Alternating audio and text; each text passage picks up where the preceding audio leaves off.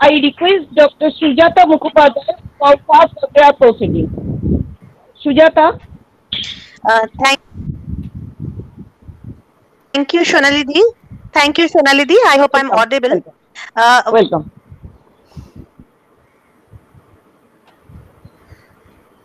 Once again, a very good evening to you all. Impact of On behalf of COVID-19 Hiralal on the Mazumdar economy, Memorial College, organized organized jointly on by IQAC, Department of Economics, and Department of Commerce. According to the IMF, the global economy is expected to shrink by over 3% in 2020, the steepest slowdown since the Great Depression of 1930s. Amidst this corona pandemic, many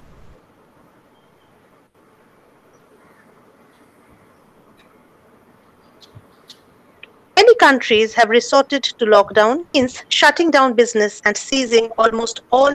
Now, as some countries lift restrictions and gradually restart their economies, here is a look at how the pandemic has affected us. We have today with us three very eminent speakers to render their valuable thoughts on this Dean, Faculty Council of PG Studies in Arts, Commerce and Law, North Bengal University. We also have with us Dr. Professor Shoibal Kaur. He is the Honorary Director, ICSSR ERC, and Professor of Economics. We are also delighted to have Dr. Pranam Dhar with us. He is the Associate Professor, Department of Commerce and Management, West Bengal State University. We also express our sincere thanks to Dr. Shoma Ghosh, Principal and Secretary, Hiralal Mazumdar Memorial College for Women, for her untiring efforts in organizing quality webinars, our IQAC coordinator, Dr. Rupa Sen, our bursar, Dr. Lipika Malik, Secretary Teachers Council, Dr. Pradeep Das, Seminar Subcommittee Convener, Sri Pradipta Mukherjee, Joint Convener, Dr. Shonali Mukherjee and Pritam Dhara. Last but not the least, technical support throughout this webinar has been given by Ms. Pooja Das and Ms. Atrey Bhattacharya. প্রত্যেককে স্বাগত জানালাম আরো একবার এবং now may I request our principal madam to please take over from here. Thank you, Sujata. Hope I'm audible enough. Yes, ma'am, you're audible. Okay, fine. Let me begin with my enormous sense of gratitude and thanks to Professor Shanchari Rai Mukherjee. I'm not going into details of introducing anybody because today we have the speakers who actually do not need any introduction. I welcome Dr. Professor Shoibal Kaur, as well as I welcome Dr. Pranam Dhar. Actually, Dr. Pranam Dhar, to be very precise, is more from our college than from some external university. And West Bengal State University is our affiliating university. So we take Dr. Pranam Dhar, our esteemed host, than an honored guest. As we know that COVID-19 pandemic is surely one of the biggest crises that this decade is facing.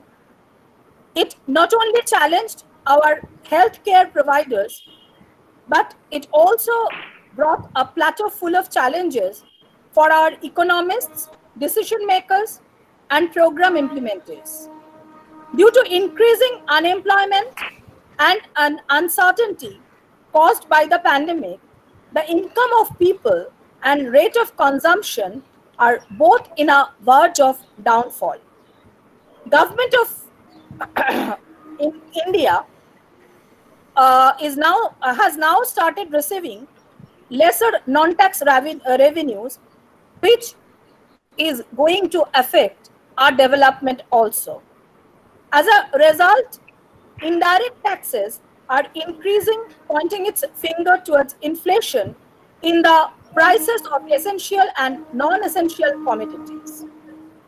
consequently, the gap between the line of equality is getting higher. Recently, the United Nations University released a report titled Estimates of the Impact of COVID-19 on Global Poverty.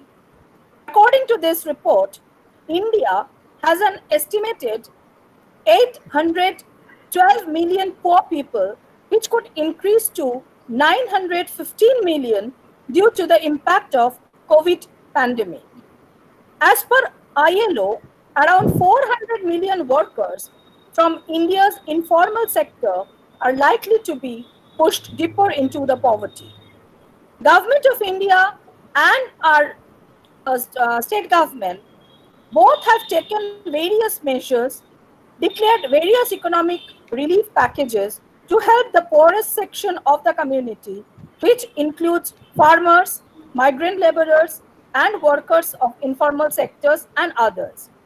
People who are just above the poverty, employed in gig economy, are also the ones who have been slipping down into the poverty pool. Health ministries in both the center and the state, they have undertaken micro plan for containing local transmission of the disease as well as developing our health infrastructure.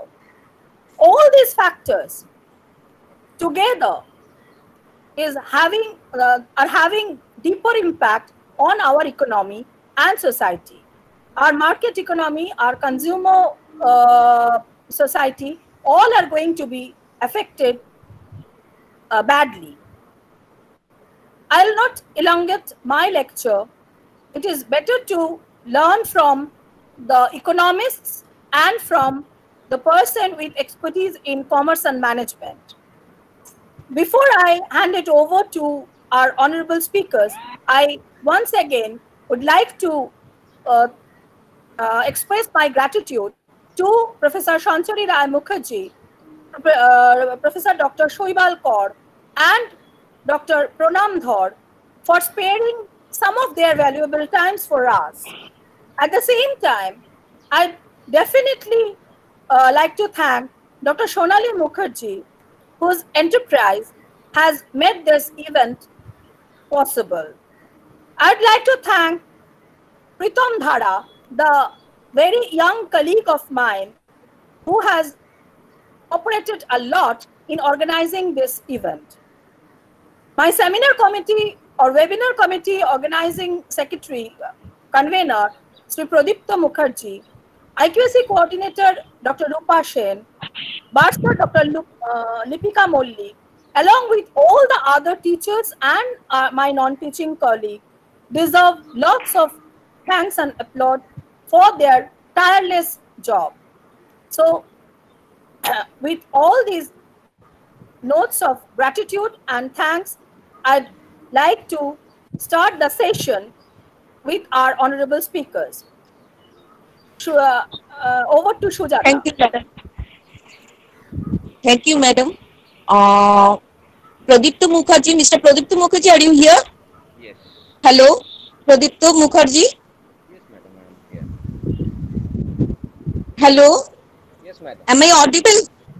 Yes. Yes. Yeah, madam. you are audible. Yes, Mr. Pradipta Mukherjee. He's responding. He's here. Okay. Yes, madam. Yeah, can you hear? Yes, madam. Pradipta Mukherjee, be a bit louder. Use your earphone, please. Okay. Okay. So, please give the introduction of. Yes, before I introduce our distinguished speaker, Professor Shanchari Rai Mukherjee, may I request Pritam Dhara to deliver to give the guiding principles for the webinar to be followed by the participants. Pritam, please. Yes, sir. Yes, sir. Thank you, sir. That was indeed a very nice presentations, and I would like to welcome all our respected delegates for guiding us to the enriched field of knowledge. Before starting the webinar, I would like to give some few instructions. All the respected participants are instructed to kindly switch off their mute button of the logged in device and also their video. and I would request all our respected speakers to kindly limit their presentation within 25 minutes, and 5 minutes will be open for queries. Thank you. Thank you. Over to you, Producer sir.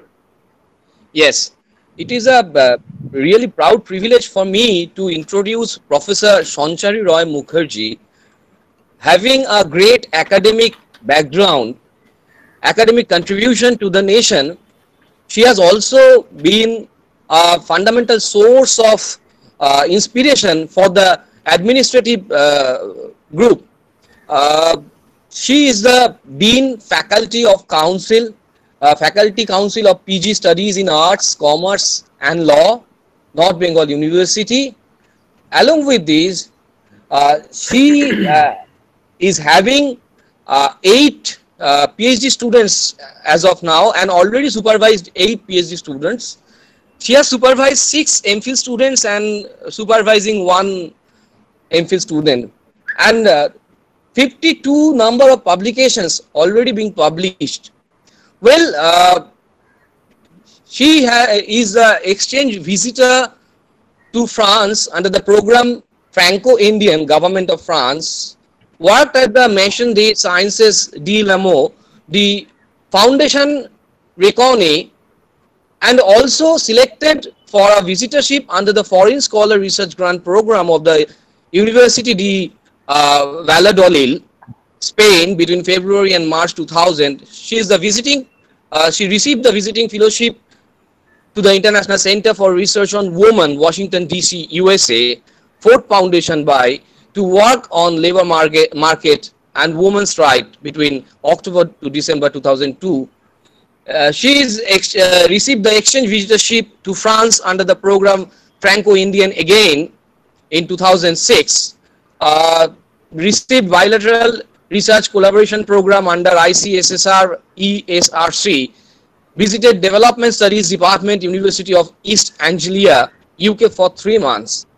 And other than this, she is the invited guest lecturer by Professor Jos Rek Klichmann at the University of Valladolid, Spain.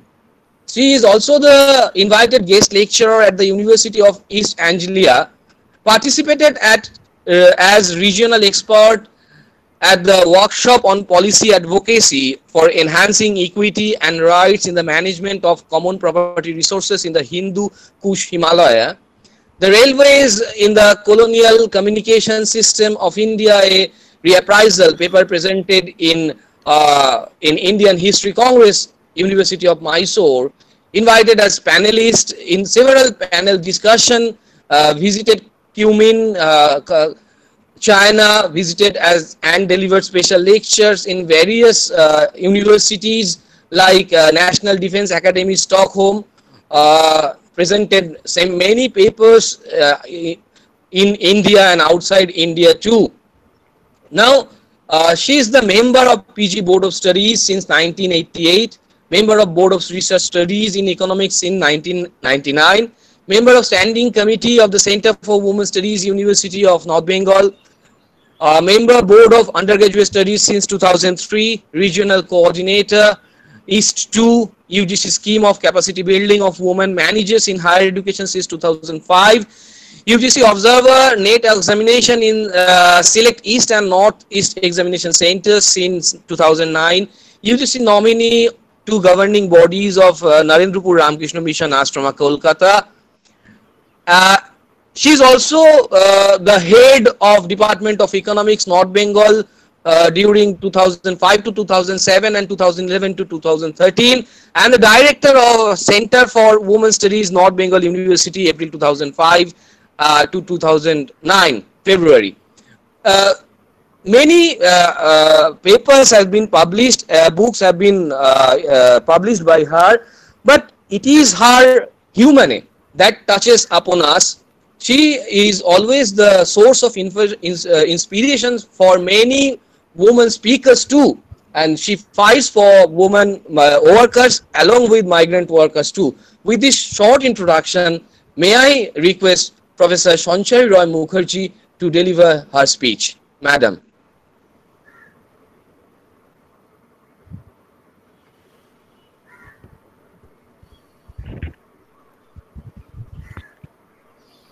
Well, thank you, Dr. Preetham. The introduction was anything but short. Anyway, uh, a very good afternoon to all my listeners and attendees. I'm really thankful to the principal of Hiralal Mojumdar Memorial College for Women, Kolkata, to have invited me to this webinar on impact of COVID-19 on the economy, Indian economy.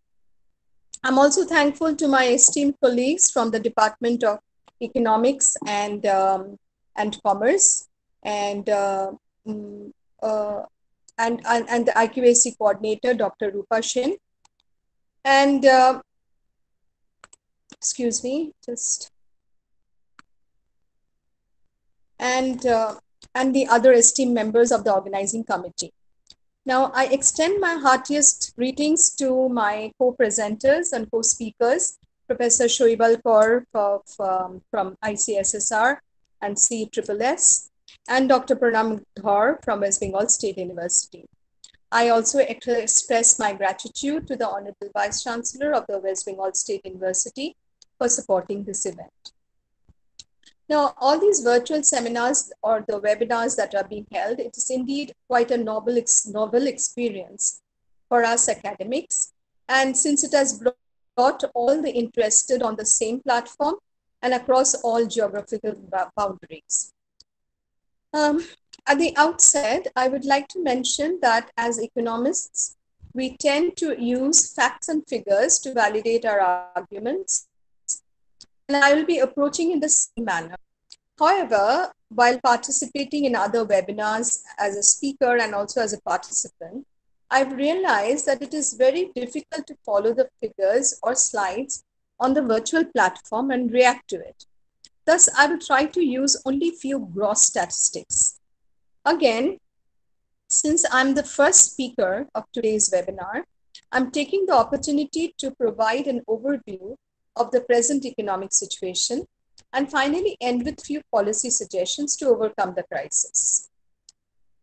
India, as we know, is located in South Asia and is the 7th largest country in the whole world by area and the second most populous country behind only China. Now, presently, India's population has grown to 1.33 billion. For a country to grow, first of all, the utilization of its existing resources in the most efficient manner is a necessity. And so is the distribution of resources to ensure distributive justice for all.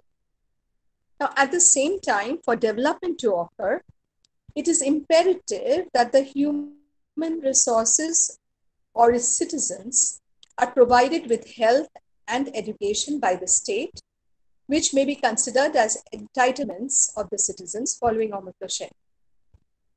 Now, beyond this, for a country to achieve economic stability, it is important that it can sustain price stability, sustain a low unemployment rate, create increasing income earning opportunities, and a favorable balance of trade. Now, these are the basic features of a developing economy, which we have all studied and which we are all aware of. Now, besides this, of course, with demographic transition, it is observed that the services sector become primary job providers, followed by industrial sector, where we find the manufacturing and the engineering to assume more importance than the others. And finally, we have the agricultural sector. Now, in India, between 2008 and 2018, the sectoral share of these major sectors to the gross domestic product were 49% for the services sector, 27% for the industries, and 15% from agriculture. Now, agriculture engages around 45 to 50% of the labor force of the population, but it contributes the lowest because it does not produce high-value commodities. Thus, India has been experiencing a shrinking of the agricultural sector and expansion of the industry and services, as is expected from a developing economy. Further, the Indian economy had been subject to considerable growth since liberalization in the early 1990s, and India's GDP growth rate has consistently been well above 5% for the last 10 years. As a result of this growth, the country's GDP was ranked the sixth largest in the world in 2017. Additionally, unemployment had also been controlled and had fallen to 3.5% in 2017. And as per the World Bank figures, it is 2.5 in 2019. Now, part of the reason for India's economic success is the economic liberalization that started in 1991 and encouraged trade, subsequently ending some public monopolies. GDP growth has slowed in recent years due in part to skyrocketing inflation, and India's workforce is expanding in the industry and services sector, growing partially because of international outsourcing, a profitable venture for the Indian economy. The agriculture sector in India is still a global power, producing more wheat or tea than anyone in the world except for China. However, with the mechanization of a lot of processes and the rapidly growing population, India's unemployment rate remains relatively high. Now, given this very sketchy background, let us turn to 2020. COVID-19 in all its ugliness have impacted all walks of life, bringing life itself to a standstill. The global economy is in shambles, and very judicious steps, in fact, a very judicious measure of fiscal and financial and monetary measures need to be taken for the world to make a turnaround. And India is no exception. Now, if GDP is considered to be a good indicator of where the country is heading to, then India's quarterly GDP was estimated to a decline of over 9%, minus 9.3 to be precise, between April and June 2020. Now, this was a decrease from a 5% growth in the beginning of 2020. The country went into lockdown on March 25th, 2020, the largest in the world, restricting 1.3 billion people at home. And this was extended to end of May, and a partial upliftment of the lockdown happened in June. Now, the virus has been found to have infected indiscriminately, but it was found to have different effects on different groups, communities, ethnicities, but the stark divide have emerged with regard to gender. Now, besides the impact on health, the pandemic has a severe impact on long-term economic prospects, which I intend to highlight. Now, while I'm not going to dwell upon the global issues, I would like to mention that the impact of the coronavirus had not only brought the global economy to a standstill, but had set the clock backwards on the development progress of several nations. Now, while the rate of infection in India did not appear to be as high as many other countries, but the precautionary measures adopted have dealt a severe blow to the country's major industries, with finance, real estate, and professional services bearing the largest brunt at an estimated loss of 17%. Now, having said this, let us now see what are the aspects in our working lives that have been affected by the pandemic under lockdown and post-lockdown. Coronavirus is a contagious disease, and without any vaccine or any assured medication, we are to maintain social distancing and keep ourselves safe by following certain rules and go for isolation or quarantine out of fear of endangering others.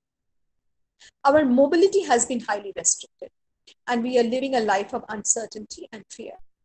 Now, in this context, the first question that leaps to our mind is, which are the economic sectors that will be most affected by the pandemic and ensuing lockdown, and while maintaining virtually no contact with another individual?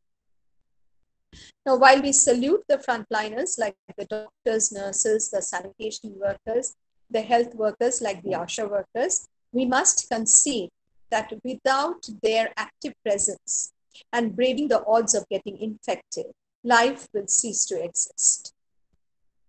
Now, let us take a glance at some statistics. First, a very interesting statistic.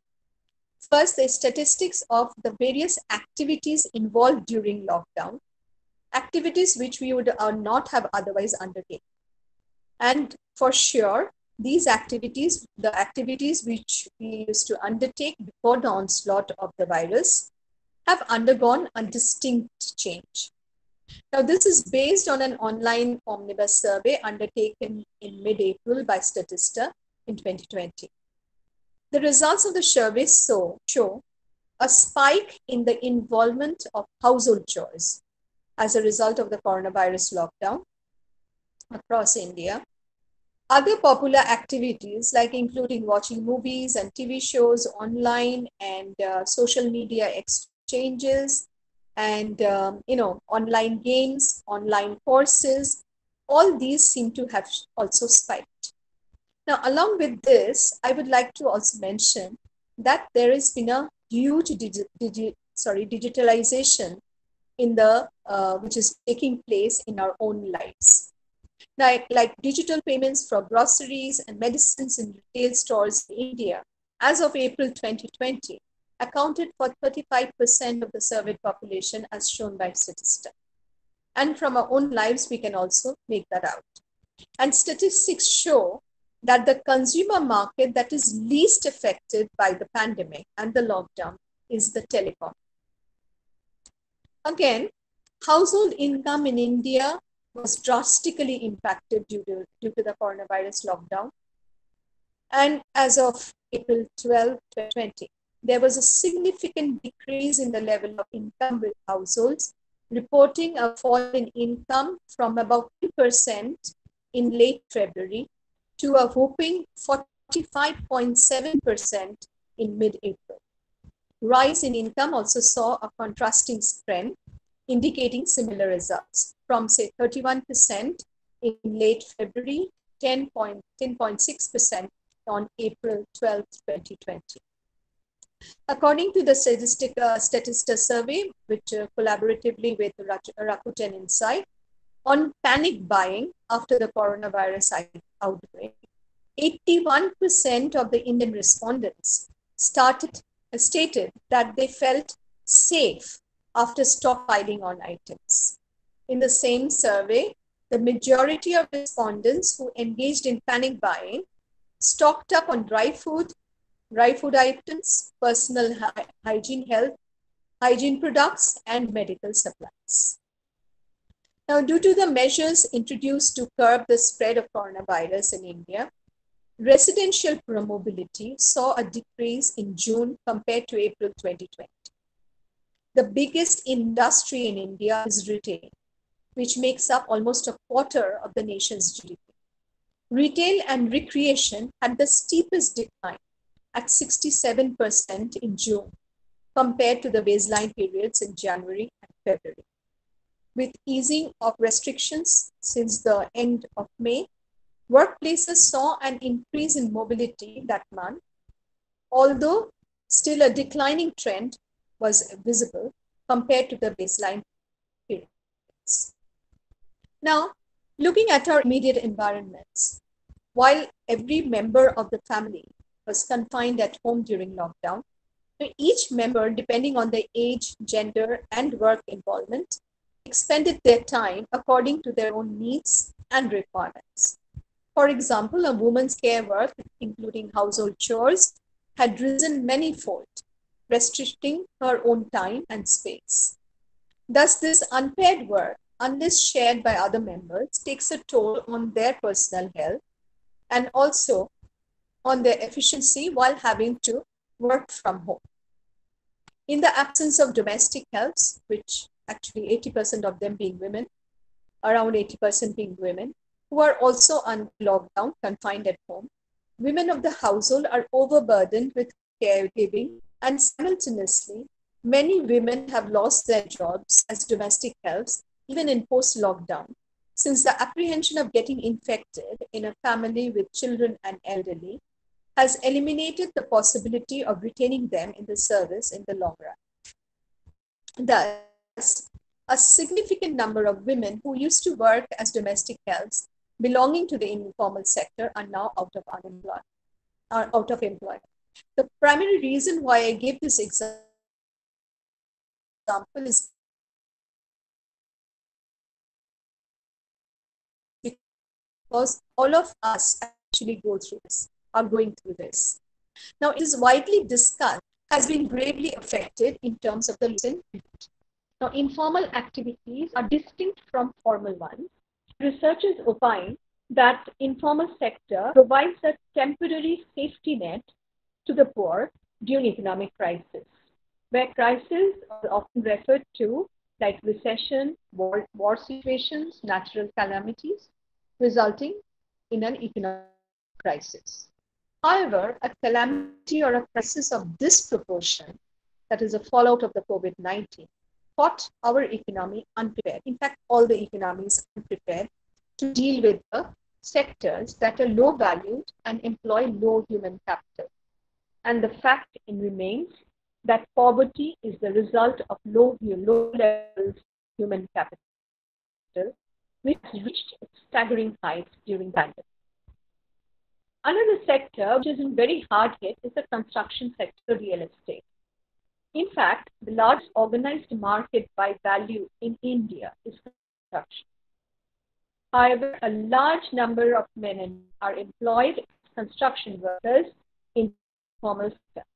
With construction operations coming to a halt, the backward linkages which is created by the sector, namely the suppliers of raw materials and their workers, have suffered an insurmountable loss.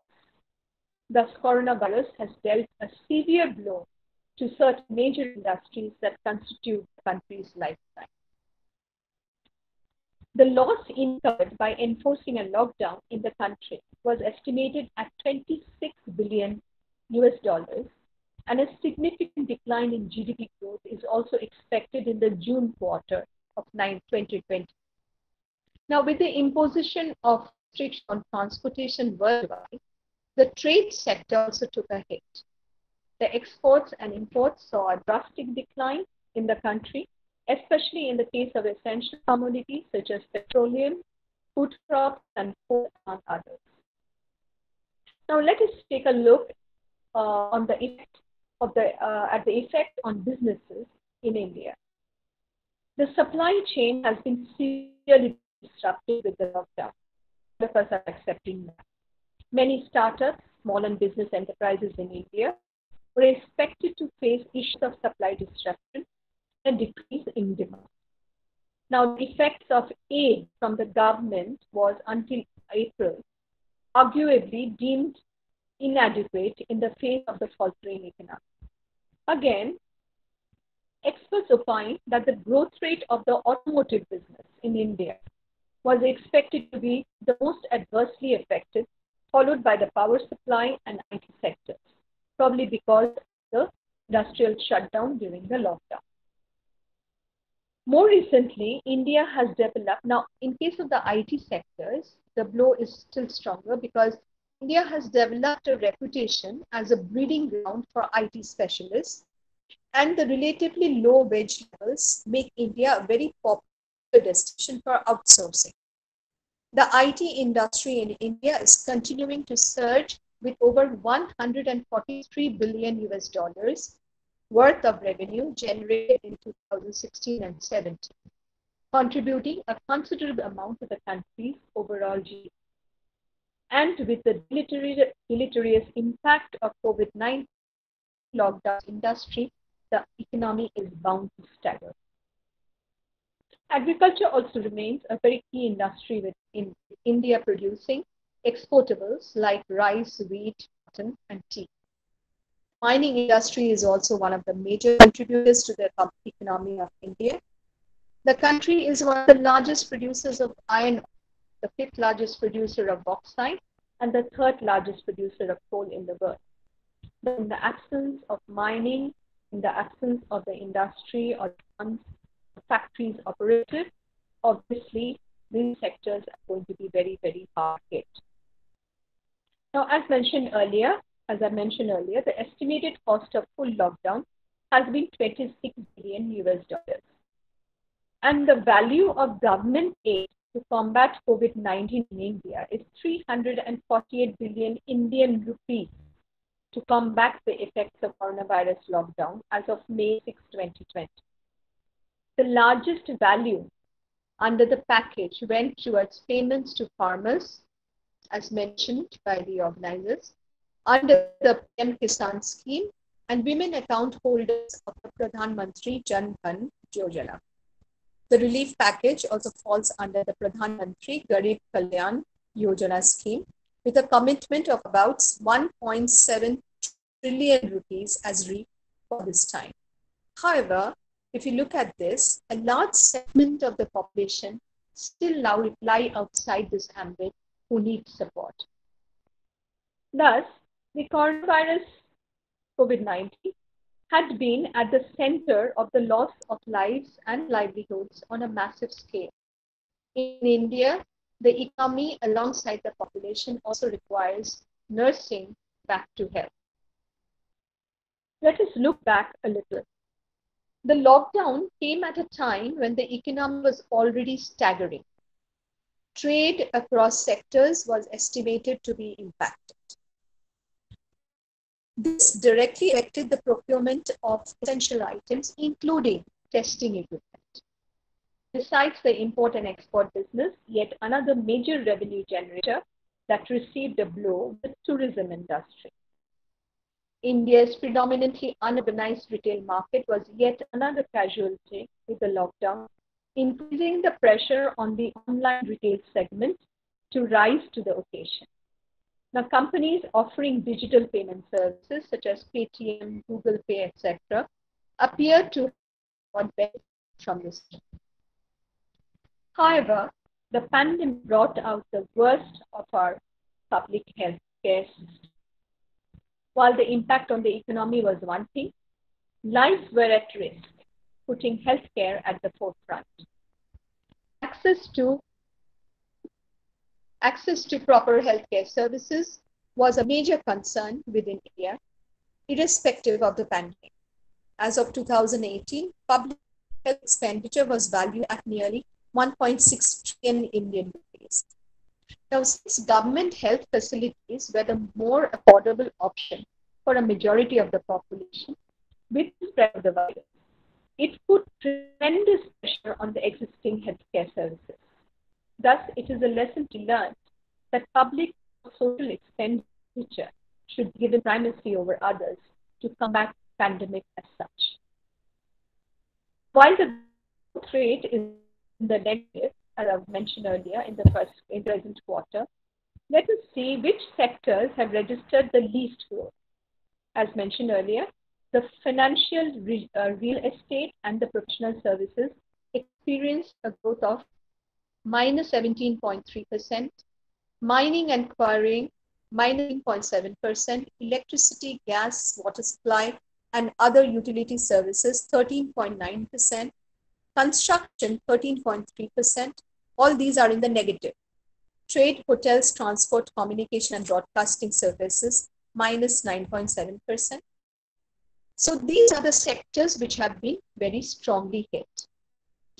While whatever has been mentioned is based on sectoral impact of COVID-19, some of the figures will portray the gradual death of the economy. Let us now observe the dislocations in employment owing to the invisible enemy.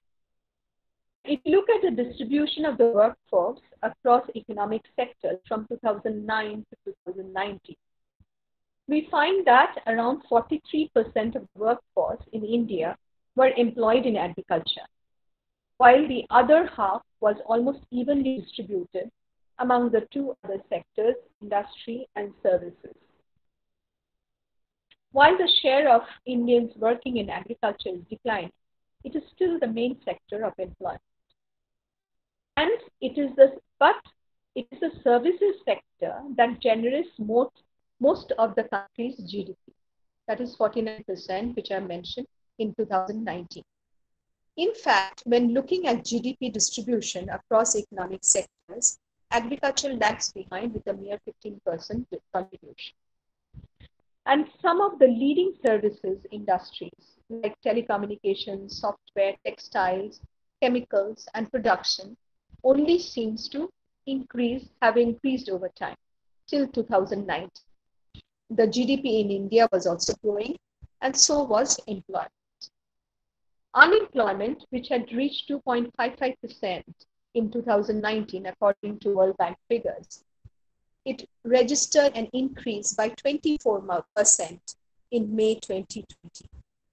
There was a fall in income to the tune of 43% mentioned earlier, and the rise in income was also arrested from 31% to 10%. Now, a word regarding the retail. Food and beverage sales growth in health and hygiene products is expected to register a rise in sales. E-commerce is also on the rise. However, the other retail businesses will be hard hit because of avoidance of visiting the stores and predominance of health issues in our lives. Our spending behavior is also changing. Global online traffic has increased by leaps and bounds. The various apps have registered huge demand. This includes grocery delivery apps and online grocery orders. In fact, surveys have shown dependence on local retail, which increased by 41%. The survey based by survey by Statista, the 8,514 respondents in May 2020. Shopping malls are experiencing insignificant number of footfalls, and very soon retail business in such supermarkets and malls will experience a severe setback in spite of the unlockdown. Those who are employed here be laid off, cut down the costs. The business houses which can operate with least contact will ensure fewer people on their office premises. While curtailing of office work, the work from home will now be the new norm. However, while trying to recover the losses, the companies or the business houses are sure to downsize by laying off workers or cutting their salaries drastically, which workers in several sectors are now trying to grapple with. There will also be revenue losses in the sports industry. That includes the industry producing sports gear. The various leagues, the 2020 Olympics, have all been postponed, causing a monetary and impetus loss by the industry. One can go on talking about the various industries that have suffered losses during the pandemic. The monetary aid and the aid in kind announced recently by the government, although bring some relief, it is surely not adequate enough. The problem currently is not so much with the supply chain, but with the demand. Lack of purchasing power, coupled with the rise in the unemployed, will cause the demand to shrink. Once there is lowered effective demand, production is expected to fall in the next few months, with fall in wages and lower employment opportunities. Thus, following the Nobel laureate Abhijit Vinayak Banerjee's words, one needs to have money in hand to boost the demand, which is one significant way to revive the retail and other businesses. It has already been mentioned in several forums that increased state support can reverse the present situation. Manrega, or popularly known as the 100 Days Work, needs to be enforced, bring more number of men and women into its fold, and a possible increase in the number of days will surely have a positive impact on rural income. The Center for Monitoring Indian Economics, CMI, provides the disturbing figures that in May itself, 12 crore 20 lakh workforce has been rendered jobless, where majority were daily wage workers and small enterprises. The CEO of the CMI has mentioned that of the 12 crore jobless, 9 crore 10 lakh are those workers who will have to worry about what to eat the next day if they do not have any work. Thus, one can imagine the plight of these people who are being reduced to destitutes. There will be several severe pressure on the rural economy with the reverse migration taking place in an unprecedented manner, causing deaths and accidents which are rather shocking. The migrant workers who have returned to their origin had taken a big leap.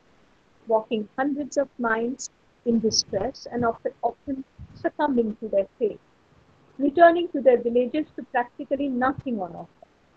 No remittances, no jobs, no savings to fall back upon. These families are in deep poverty, and the brunt of the economic pressure is largely borne by the women of the household. The pandemic, in all its ugliness, has exposed the economic insecurity of majority of the people in India and the rest of South Asia.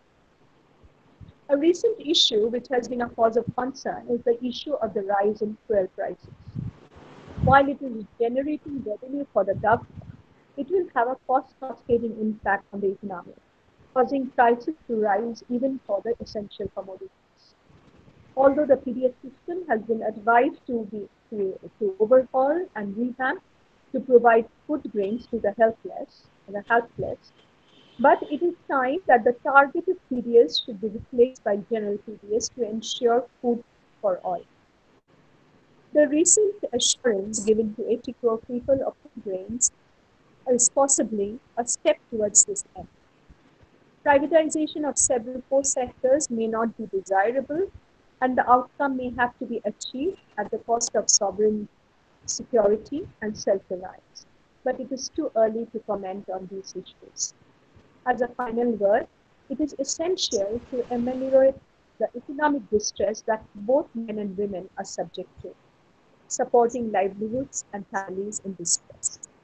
COVID-19 will have a long-term impact on the economy, on the society, community, livelihoods, and on both the genders, affecting gender relations. Lack of gender-responsive pandemic control policies will put women at the risk of being neglected yet again. Deepening of poverty will bring out the evils in the society and will heighten inequalities of all sorts. Now, on an optimistic note, India hopefully will adopt policies that will ensure the retention of the workforce by providing support to businesses to recover their loss, besides what had been provided to the MSMEs. People need to be fed before they can think of other things. And that assurance that is basic for survival is of utmost urgency, along with assurance of getting proper and adequate healthcare services during the pandemic.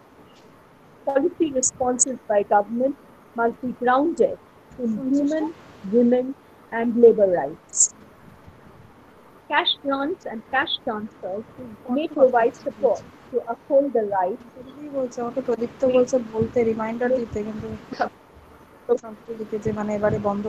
uphold the right to adequate standard of living for those who have lost their income as a result of COVID-19, including those who are unable to earn their livelihoods because of caregiving responsibilities.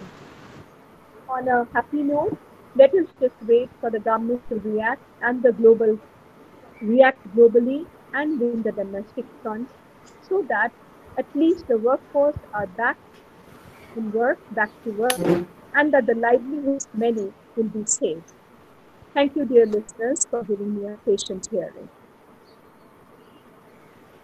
Thank you, Shansari Di. I take this privilege to thank you specially because despite your severe ill health, you just we are just present over here. Thank you. Over to Shonali, madam. Thank you, ma'am.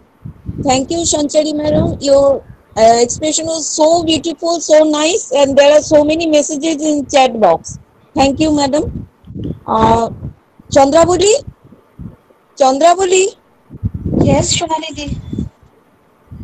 Please give the introduction next speaker. Yes. Good afternoon, good evening, everyone. I feel immensely privileged to introduce Professor Dr. Shoibal Kaur today. Professor Kaur is currently Professor of Economics at the Center for Studies in Social Sciences, Calcutta, and he is also a Research Fellow of the Institute of Labor Economics, Bonn. He has been a professor of economics, Calcutta University, and a research fellow of the Alexander von Humboldt Foundation during 2008 and 9. He held visiting positions at Amsterdam School of Economics, Santa Fe Institute, HWWI, United Nations University Wider, Edith Cowan University, and University of East Anglia in recent years. He is the managing editor, South Asian Journal of Macroeconomics and Public Finance. He also serves as the honorary director of the Eastern Regional Center of Indian Council of Social Science Research, or ICSSR. To mention a few more facts about his academic career, his research interests are broadly in the areas of labor economics, international economics, and development economy, having published in well-known peer-reviewed journals such as World Development, Environmental and Resource Economics, Resource and Energy Economics, The World Economy, Politics and Economics, etc. His books entitled The Outsiders, Economic Reform and Informal Labor in a Developing Economy has been published by Oxford University Press in 2011. He has also published another book on trade and development in 2014 from the Oxford University Press, and another book from Springer, New Delhi, entitled Industry and Labor Market, Issues in Developing and Transition Countries. Recently, a jointly edited volume, International Trade, Welfare and the Theory of General Equilibrium, has been published by Cambridge University Press in 2018. Professor Kaur has undertaken research projects funded by CEDES, outside WTO, ENRECA, GDM, Government of India, Planning Commission, UNICEF, etc. We are indeed delighted to welcome you to our webinar, sir.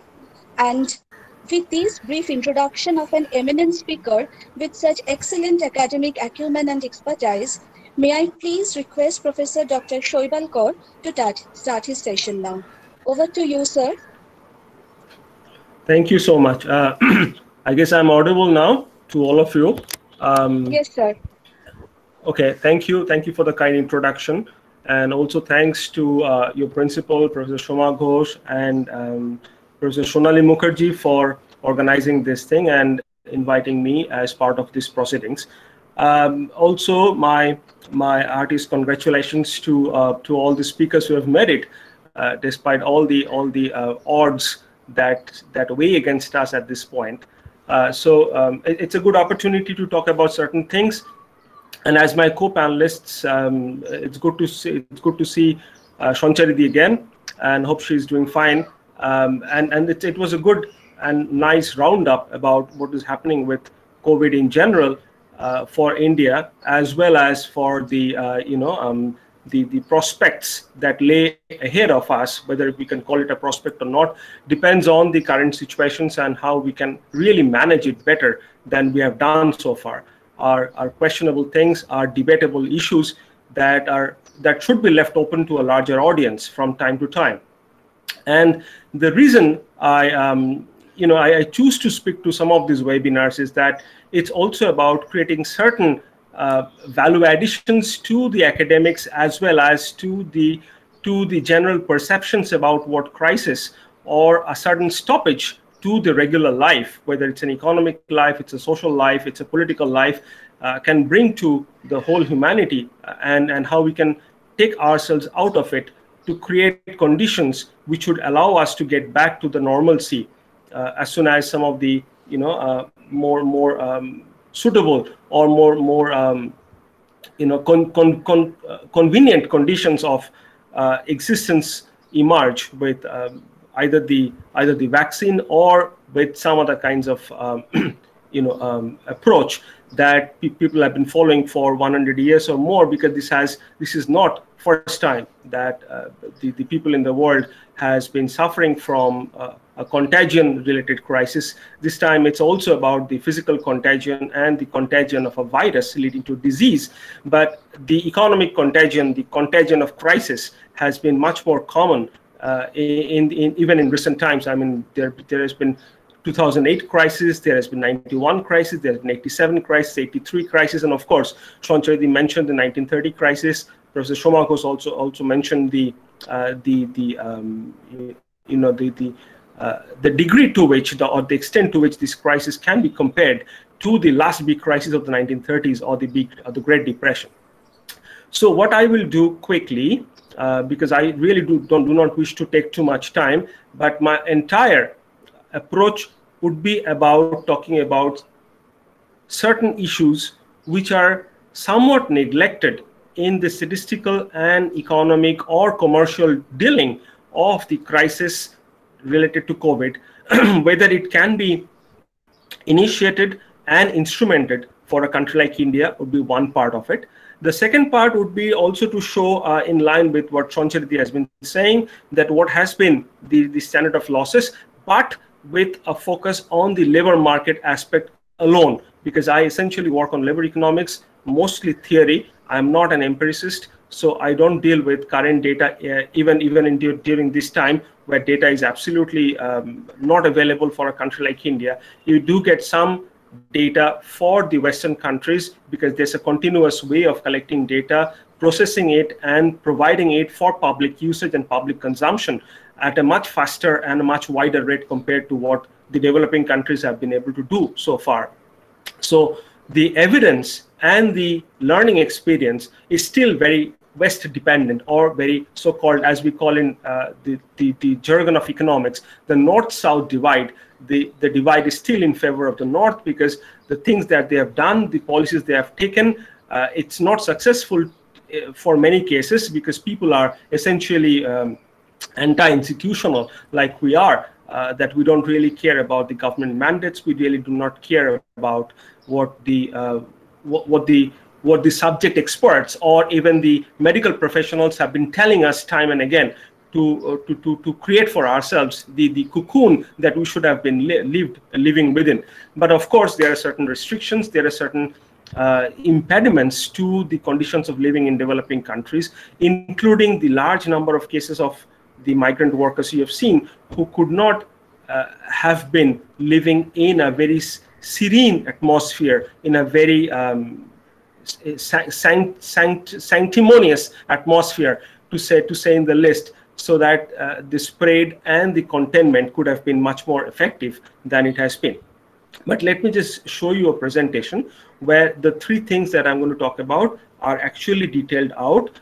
I'm not going to share the presentation with you at the end of the session, but there are direct references in the presentation to the actual papers from which I somewhat borrow and kind of reinstitute or redesign some of the points to make it a point to make it appropriate for the context that we are going to talk about today. So I'll just take it to the presentation mode and I'll read some of the things from there. I'll show you a couple of graphs on which you'd also see how people are exposed to different contagion, particularly of the disease-related contagion. What are the kind of professions? What are the countries that are more exposed to this contagious behavior among the people, and how we can really think of possible ways of getting out of it, particularly with reference to the labor in India.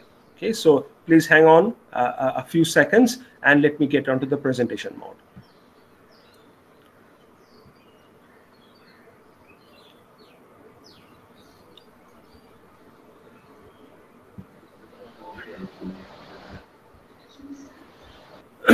Okay, so that's a presentation. If you can see, it's a PDF file, and that's the title. On the top, you do see that there are two pictures. One on the left side of the screen, by which I mean the one blue wall in front of which a worker possibly from a factory is going out, completely dejected, possibly not having a job. And on the right side, the smaller picture, which shows a whole legion of workers. And you can tell from the kind of representations we have seen in different newspapers, in different media formats, that these are the migrant workers, probably trying to go back to some place, to the places they have come from, their points of origin. So these are two pictures which somewhat summarize and highlight the situation that we are going through. It's not a rosy situation. It's not a situation which would take us, in a spirit of going back to work immediately, becoming more productive. It would actually make us think a little more about what possible ways we could have made before such crisis happen. And we do have time. It's not a one-off thing, because like I said in the beginning, crises keep on happening from time to time. It's like a business cycle, so to say. But the only difference is that business cycles are not so much a matter of life and death. In some cases they are. I'm just retracting one bit from the expression that I've made. Business cycle can be really problematic for certain businesses, where it can go out of practice or go out of context, become unusually succumbing to a certain business cycle from time to time. But rarely, though, business cycles are not so much a matter of life and death, as this COVID-19 crisis has created for the policymakers to face a painful trade-off between saving lives and saving the economy. So it's a dilemma which doesn't have a quick answer. And all of us trying to go through this kind of webinars, trying to understand by discussing time and again the possibilities that open up with either lockdowns and slowing down of economic activities, and then lifting of the lockdowns. These are all prospects of keeping ourselves in some way from the harm's way, as also for living the economy to some degree of exposure to problems that we have to get rid of as soon as this crisis slows down and this crisis is over with. But essentially, to assess the economic damage that households, can you see the presentation? Just anybody should answer. Yes, sir. Clearly visible, sir. Okay, fine. Thank you. Thank you. Okay. So to assess the economic damage that households attribute to the virus, a recent survey was conducted in the United States. Like I said, we learned a bit from the North because the surveys are much more prominent and potent in such places, not only because of resources, but also because of an institution prevailing which has not been played around by the governmental interventions from time to time, like we see for India. Very roughly put it, but that's typically the case. Regardless, so what we see is regarding the perceived financial situation of the survey participants and possible losses due to the coronavirus, both in income and wealth. What did it do? Well, it measured households' concerns about their financial situation on a 10-point Likert scale, with higher levels indicating that there are more reasons to be concerned. So 10 means I'm extremely concerned. 1 means I'm not so concerned at all. So this would be, naturally, you can clearly tell from here that there will be certain professions who would not be really concerned by this. I mean, look at the new industries. Look at the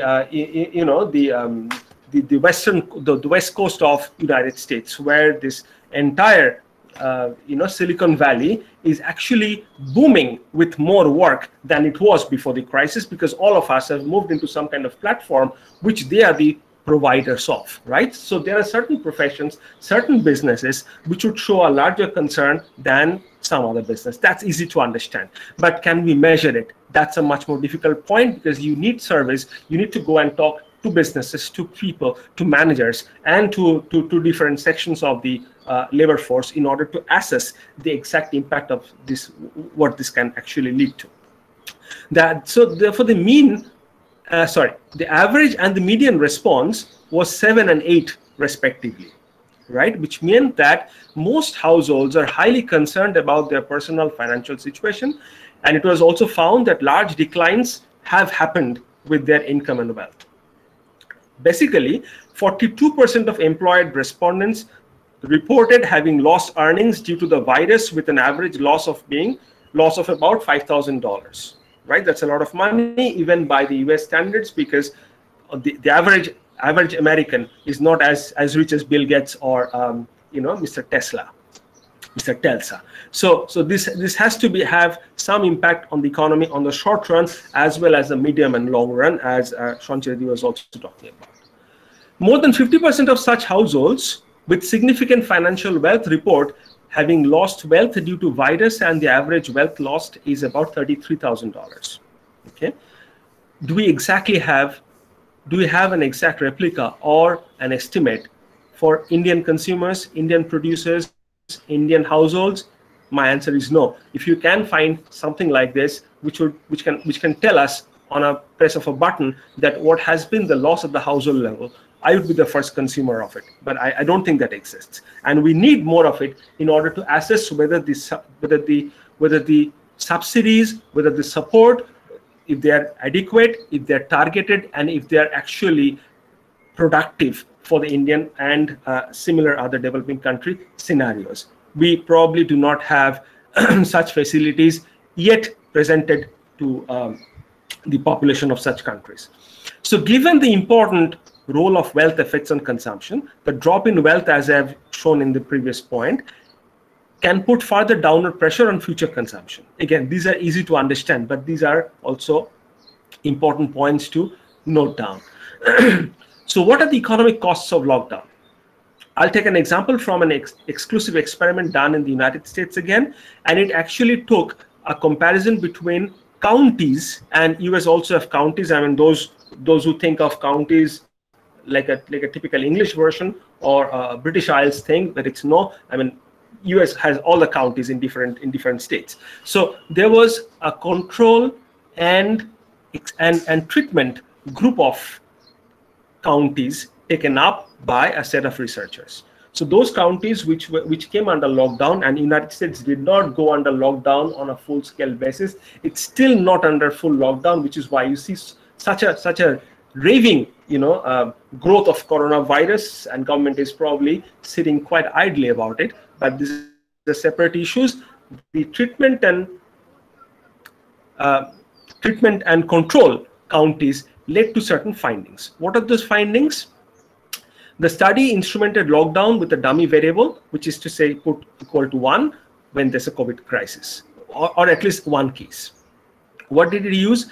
It studies the labor market response to local lockdowns. Individuals living in counties currently under lockdown are 2.8 percentage points less likely to be employed.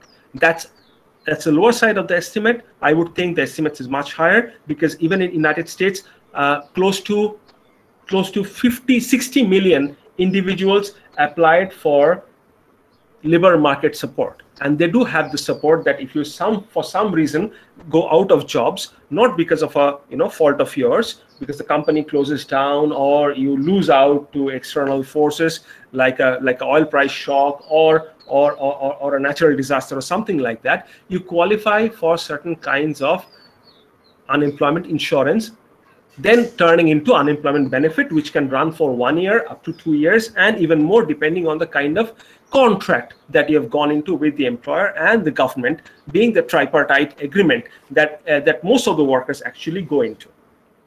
And 60 million workers have actually logged in and submitted their applications for this kind of support, which means that the percentage shown here are on the lower side of the estimates, typically because there are certain assumptions made in the paper. And the reason I'm telling you this, that if there are some students of economics here, they might think that, well, there's an issue in economics, which we popularly call, and people who are not from economics don't worry about it, but this is just about a commonsensical understanding of how relationships work. It's something we call in economics an identification problem. An identification problem means that whether Y affects X or X affects Y. That's an identification one has to understand before running into some kind of relationship check, right? If you do not understand the identification properly, then most of the regressions, and we see tons of those in the regular journals, and people who are not so accustomed with doing advanced research, they make this mistake of trying to understand the causal relationship between variables and factors, and run into different kinds of problems. This paper also ran into a problem by assuming that most of the households will not have their behavior change due to lockdown. Now, we know we have seen lockdowns in Kolkata, we have seen lockdowns in different cities of the country, and we know that the local behavior has to change to some extent. It's not going to be a permanent change. Of course, you're not going to change your consumption habit, your work habit, your jogging habit, or whatever habit you have completely or permanently, but it definitely has an impact on the short and medium run. And therefore, the assumption about this behavioral relationship between households not being affected by the containment is, I think, erroneous, which gives a somewhat biased towards the lower side estimates about what amount of labor might get affected by this. I hope I'm being able to explain back to you exactly the points that I've mentioned here. It's sometimes difficult because I can see you, you can see me clearly, and therefore, communication becomes somewhat jolted because of this lack of physical proximity, which is actually what we're trying to avoid. In any case, the degree of variation introduced by lockdown is large. For example, these results imply that lockdowns account for close to 60% of the decline in the employment to population ratio. And there are both supply and demand sides. And we are also having other webinars sometimes back. Professor Mochuj Khotak joined us from London School of Economics, and he raised a good point also in one of the seminars. He said that this is a point where if you think of a graph and put demand and supply somehow together with the price and quantity on the vertical and the horizontal axis, just for the like first day microeconomics, then you would know that we are actually working towards the 0, point of the coordinates where both demand and supply are at the lowest possible limits. I mean, that's a bare that we are living with, the bare amount of demand, the bare amount of supply, which is what the current situation has pushed us towards. And this is the reason why both supply and demand has come down towards the 0, point on the axis, because the first order supply shock has come from the labor supply shock due to inability of the workers to work from home in non-essential industries, right? So, I mean, we can teach from home. I was discussing this with Shancharita this morning. It's fine, we can talk from home, we can have webinars and all kinds of things, but it's also kind of, pressing on your attention, it's pressing on your ability to come and to speak. We go out there, make a presentation. It's a performance which we are completely missing, and we are also it's creating a problem for a loss of skill in some cases. So people are not being able to produce as much as they could. Supply gets affected by that. What else? Labor supply shocks due to mortality and morbidity. I'm not saying that millions are dying, but still, the kind of fear that corona spread into people are restricting people from giving their all, right?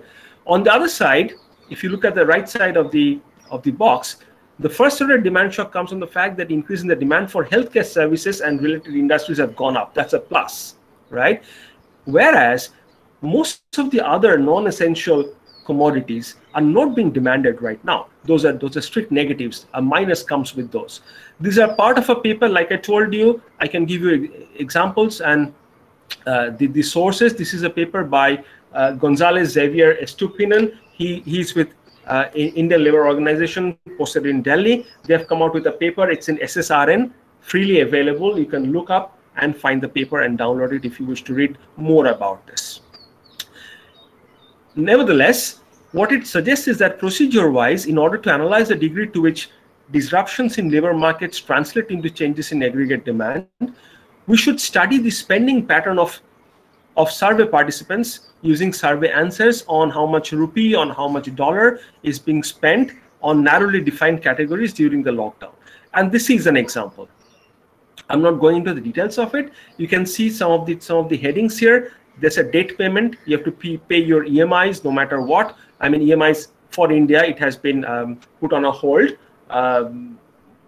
which would probably come with a higher interest when you actually go back and start presenting it, start paying it back. Sorry.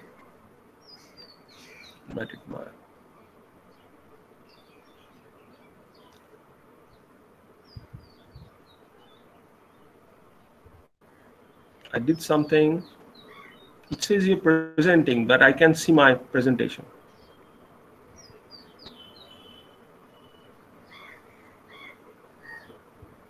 Okay, let me stop, and then I'll go back here. Okay, our window.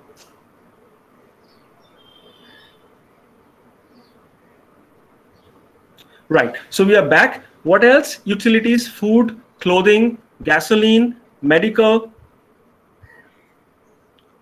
gasoline, medical, travel, recreation, entertainment, these have taken big hits, right? Education, childcare, furniture, jewelry, all put on hold. I mean, once this gets over, we'll go back and start buying this again if we are still left with enough money and enough wealth to do that. So this kind of survey actually helps you understand what sectors are affected most and what kind of subsidies and support might the government be doling out to people who are the worst hit among the crisis. Who among those in the workplace are most exposed? This is a category that Mr. Lewandowski, who's with United Nations University in wider, has actually worked on something like this with European data, and they show that the exposure to disease or infection, physical proximity at work, dealing with client, pupil or patients. So teachers are not exempt. Working in public spaces, working at the client's premises, not working from home. These are all reasons how people might get affected, might get contaminated, and therefore all hell would break loose once the contamination happens. And there's a matrix which you can actually look up. Again, these are from a paper, not my own creation. I'm just trying to make a point here that these are the things that all the developing countries should also practice much more seriously, or at least conceive of in sometimes in the near future, so that later crisis can give us way out much faster than we have been doing this time. So what else? Well, in order to study the relationship between countries' occupational exposure to contagion and the spread of COVID-19, they define a 2-country level variable. Country level average exposure to contagion, right? It's based on the ETCCs and the share of workers according to the value of ETCCs, which is above the European median. And what they do is draw a line. So I'll show you the line first. So this is a line of no contamination, the 0 line. If you do follow my cursor here, the straight line is the line of no contamination. Okay. Anybody to the right of it runs the risk of getting contaminated. Anybody to the left of it do not run the risk of contamination as much. So you can clearly tell from here that people who are health professionals are to the far right. Okay, so these are the healthcare and medical professionals, right? Teaching professionals are on the margin because we do have exposure to students, to other visitors from rest of the world. You know, a place like Center for Studies gets visitors from all over the world every week for seminars and conferences. So I mean, it's a good thing we closed down right at the time of the crisis started spreading, because this would be more, would take the teaching professionals, at least for people like us, to the right, because our exposures are also high. So this goes on, depending on what kind of people you are talking about, what kind of professions you're talking about. There's a whole bunch of professions which are noted down, listed, and therefore taken as a serious note, can be used by the government to understand that who can be made to work from home and who must come, right? And what's happening right now is pretty arbitrary. I mean, we are getting recommendations, we are getting ideas, we are getting thoughts from the governments, loosely speaking, and we are trying to make the best out of it without knowing whether this is the right kind of response to the problem that we are facing. So there are efficiency losses because of the responses not being of the right magnitude and direction. I hope I'm making a point clear. Similarly, at the country level, you could see that some of the countries have much bigger exposure. So United Kingdom, the very last entry here, has been largely exposed, right? So has been Switzerland, Spain, Sweden. And Sweden chose to get exposed because it's a small country. They thought the community or the herd immunity, HERD, herd immunity, would actually lead to eradication of the problem, because then it would spread among everybody. If everybody is contaminated and not at the serious level, then we can all go out and have a cup of coffee together. I mean, that's a motto. Didn't work very well in the beginning, but probably is working much better, as most of the European countries have been able to bring down the effect of contamination to a what I would call a steady state of a low degree or of a low magnitude. But this goes on and on. So raising the lockdown would have its impact also. I hope you have heard about Richard Laird. He's a well-known professor from Oxford, and he has worked on something like the economics of happiness and many other things, and they come out with some possibility of what are going to be the positive and negative effects of lockdown, or withdrawing the lockdown.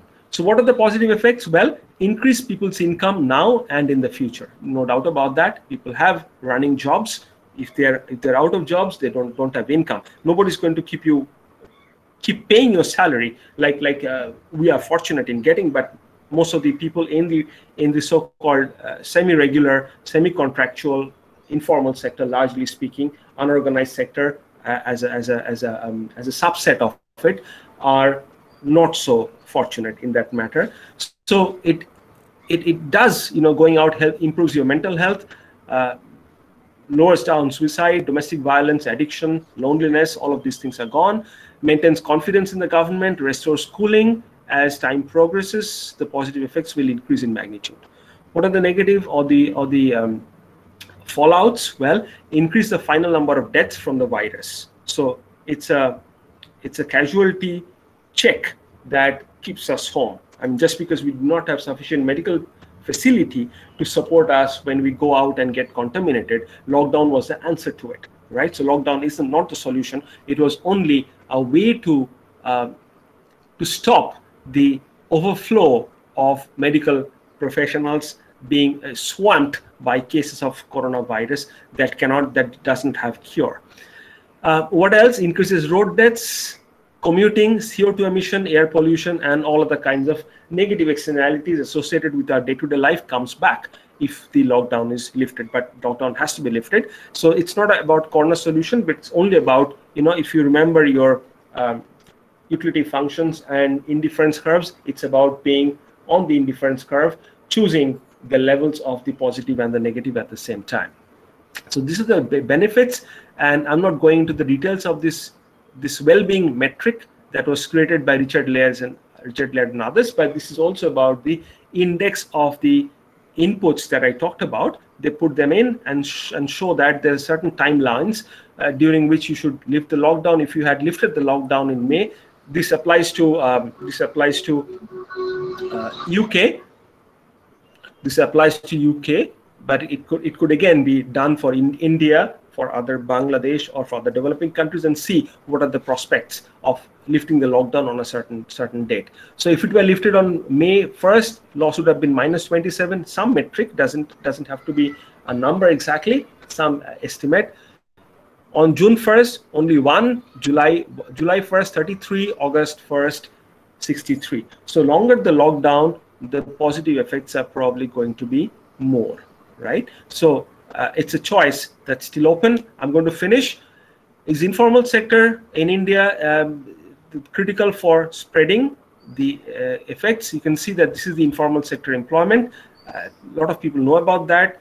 Shugato Marjit and I have worked extensively on informal sector arrangements and issues, particularly with emphasis on India and other developing countries. So you can have look it up.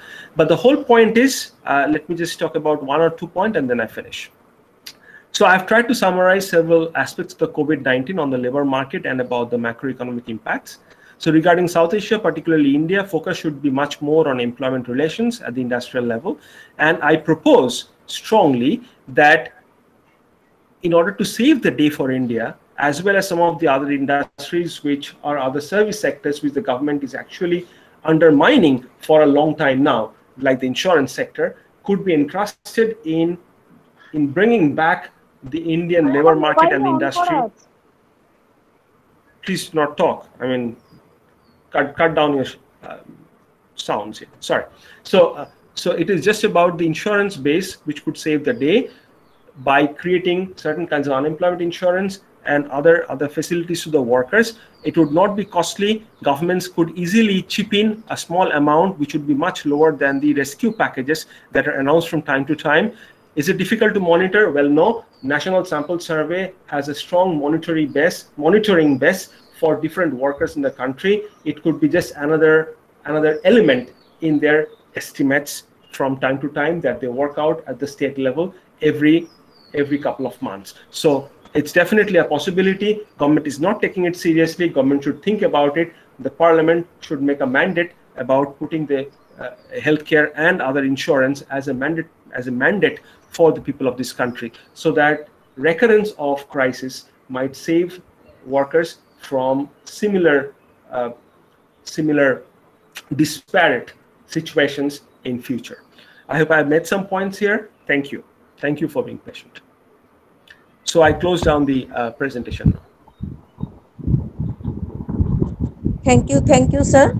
It was so very informative session, sir. So excellent session. Thank you, sir. Dr. Mukherjee, let me take the privilege of thanking Dr. Shoibal Kaur, because despite his very busy schedule, he has agreed to spare some of his valuable times for us. Thank you on behalf of the entire team of Hiralal Mazumdar College for Women, sir. And now it is time. Thank you so much. I appreciate it. Thank you, sir. Now it is time to welcome our host cum guest, Dr. Pranam Dhar. Pradipto? Yes, madam. Pradipto, Yes, please. Madam, can you hear me? Can you hear me? Me? Yes, sir, you're audible, sir. Please continue, sir. Well, I deem it a honor and privilege to introduce the man in need. I am saying this in context of in true sense of the term, that man in need, Dr. Pranam Dhar. He is always a teacher, a student-friendly teacher, a colleague-friendly teacher, and a man always is there for need. Now, before I introduce him, I want to share my thoughts, some thoughts that whenever we feel that something has to be done in regard to NSS, in regard to environment, in regard to management studies, that a name always come in our mind, that is Dr. Pranam Dhar.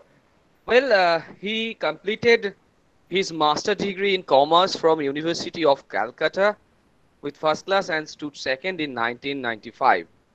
Along with his qualification, professional qualification from ICY, he achieved GDCA in 1997 from La Mer Institute of Information Technology. He also achieved a diploma in junior bookkeeping and accountancy from the Board of Commercial Education, West Bengal. He completed his PhD degree from the Department of Business Management, University of Calcutta in February 2008. Dr. Dhar has a full-time teaching experience, nearly 20 years, before joining the university called West Bengal State University. He has served the Department of Commerce of Vivekananda College, Kolkata, as the head of department. Besides, he has taught as a guest teacher or as a visiting faculty member, counselor for almost 21 years in different eminent colleges of Kolkata and in the postgraduate Department of Commerce with Farm Management in Vidyasagar University, West Bengal. He has also served as a guest faculty member in MBA Department of IISWBM Kolkata in the BBA, MBA and BCA departments of Institute of Management Study, Kolkata. And also as a guest lecturer and counselor in the MCOM and MSW departments of IGNU, Different Study Centers, Kolkata and NSOU, Howrah chapter. He has authored more than 20 books and also 120 research articles published in different regional, national and international journals. He takes a lot of interest in information technology apart from his first area, that is finance. Well, he has supervised more than 25 MPhil dissertations and 9 completed PhD students of different, and also he is associated with Calcutta University, VMU, Singhania University, Manav Bharati University, Jharkhand Rai University, Bharti Darshan University, Satyasai University, Bhartiya University and West Bengal University of Technology. Well, most of whom are college and school teachers who he has guided. He has also adjudicated more than 45 PhD theses and worked as research person in more than 30 research methodology workshops and symposia. He has also edited two journals named Info.com and Bodhiartham, published by the Department of Commerce, Vivekananda College, Kolkata. He has also completed 3 UGC-sponsored minor research projects till date and also completed one major research project sponsored by the Indian Council of Social Science Research, ICSSR. He has also attended different national and international conferences on accounting, finance and information technology, both as resource person as well as a participant. He has also participated in different workshops on research methodology organized by the different universities and institutes all over India and abroad as resource person. He has also developed two websites of two research organizations like www.iaaRF.org.in and www.caacu.org.in. He has received Best Faculty Award and Distinguished Faculty Award in 2016. He has also received Best Social Scientist Award and Indo Global Excellence Award in 2017. Received DLET in Management from Commonwealth Vocational University in December 2017 at World Management from World Management Congress, Kolkata, December 17. Received Distinguished Teacher Award from International Multidisciplinary Research Foundation in January 2018. Received DLET in Banking and Finance from International Economic University in February 2018. And also received IBRF Educational Excellence Award 2018 for excellence in area of banking finance at Christ University, Pune. He is the Associate Professor and Head Department of Commerce and Management, West Bengal State University. Along with this, he is the Chairman Postgraduate Board in Commerce and Management, Chairman Undergraduate Board in Commerce, Chairman Undergraduate Board in Music Honors, Chairman Undergraduate Board in Defense Studies Honors, Chairman Undergraduate Board in Physical Education, Convener Postgraduate Departmental Committee, Commerce and Management, Convener Board of Research Studies, Department of Commerce and Management, and the Program Coordinator NSS WBSU. He is the member of Sports Board WBSU, State President West Bengal and All India Vice President Indian Academic Research Association.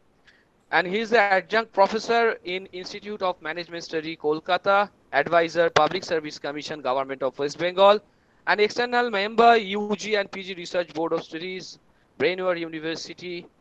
You can reach him through his website, that is www.pronamdhar.com.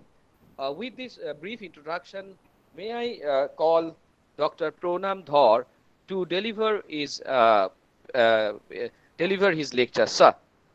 Thank you so much, sir, but I think the introduction was a bit lengthy.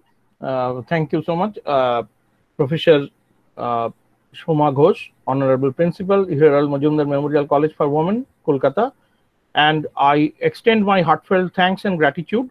Am I audible? Am I audible? Yes, sir. Yes, sir.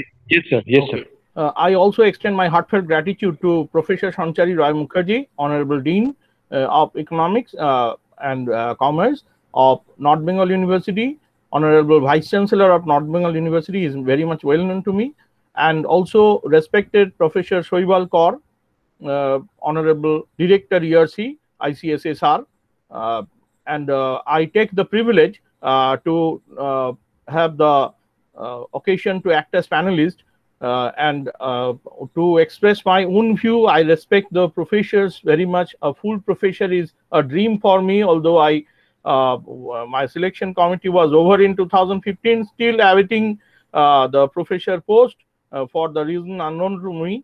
But still, it's a dream for me. I also extend my heartfelt gratitude to every participant present here. And I think the participation and feedback was a criteria for this webinar. I don't know, all the people are leaving. Should I continue? From 140, it has reached to 114. I think feedback should have been distributed a bit later. So could my share? Sir, I'd like to share something. It's my experience. Yes, It's ma'am. it's important. Participation is important when you are able to comprehend. So the people who are here, they will have their comprehension about your lecture. So please carry on. Okay, thank you so much. And now I am sharing.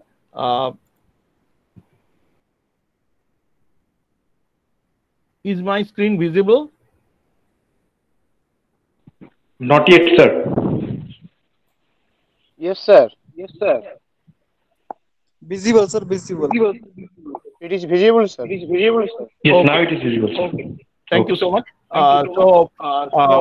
Already lots of things shared by Professor Roy Mukherjee and Professor Kaur, and I think myself to be a very novice amongst them, but still sharing my views. Some of things have already been told, so now I'm not repeating them.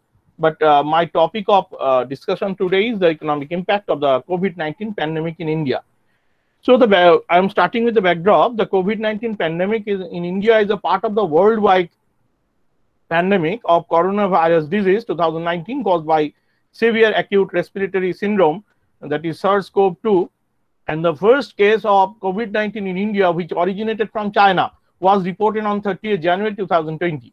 As of 30th July, 3rd July 2020, the Ministry of Health and Family Welfare has confirmed a total of 6,25,544 cases, 3,79,891 recoveries, including one migration, and 18,213 deaths in the country. India currently has the largest number of confirmed cases in Asia and has the fourth highest number of confirmed cases in the world, with the number of total confirmed cases breaching the 1 lakh mark on 19th May and 2 lakh on 3rd June. India's case fatality rate is relatively lower, that is at 2.80% against the global percentage of 6.13% as of 3rd June. The data is of 3rd June only. 6 cities account for around half of the all reported cases in the country, that is Mumbai, Delhi, Ahmedabad, Chennai, Pune, and Kolkata. As of 24th May 2020, Lakshadweep is the only region which has not reported a case. On 10th June, India's recoveries exceeded active cases for the first time, reducing 49% of the total infections. Now, in this scenario, before discussing the economic impact, which is the today's agenda, let me have some literature review, because lots of people, lots of researchers all over the world are researching not only on the microbiological or the virological part, but also they are researching on the economic impact and the recovery part. And to discuss among a few of them, let's start with the Daniel Lewis, Karel Martens, and James Stock. And the title of the paper was US Economic Activity During the Early Weeks of the SARS-CoV-2 Outbreak.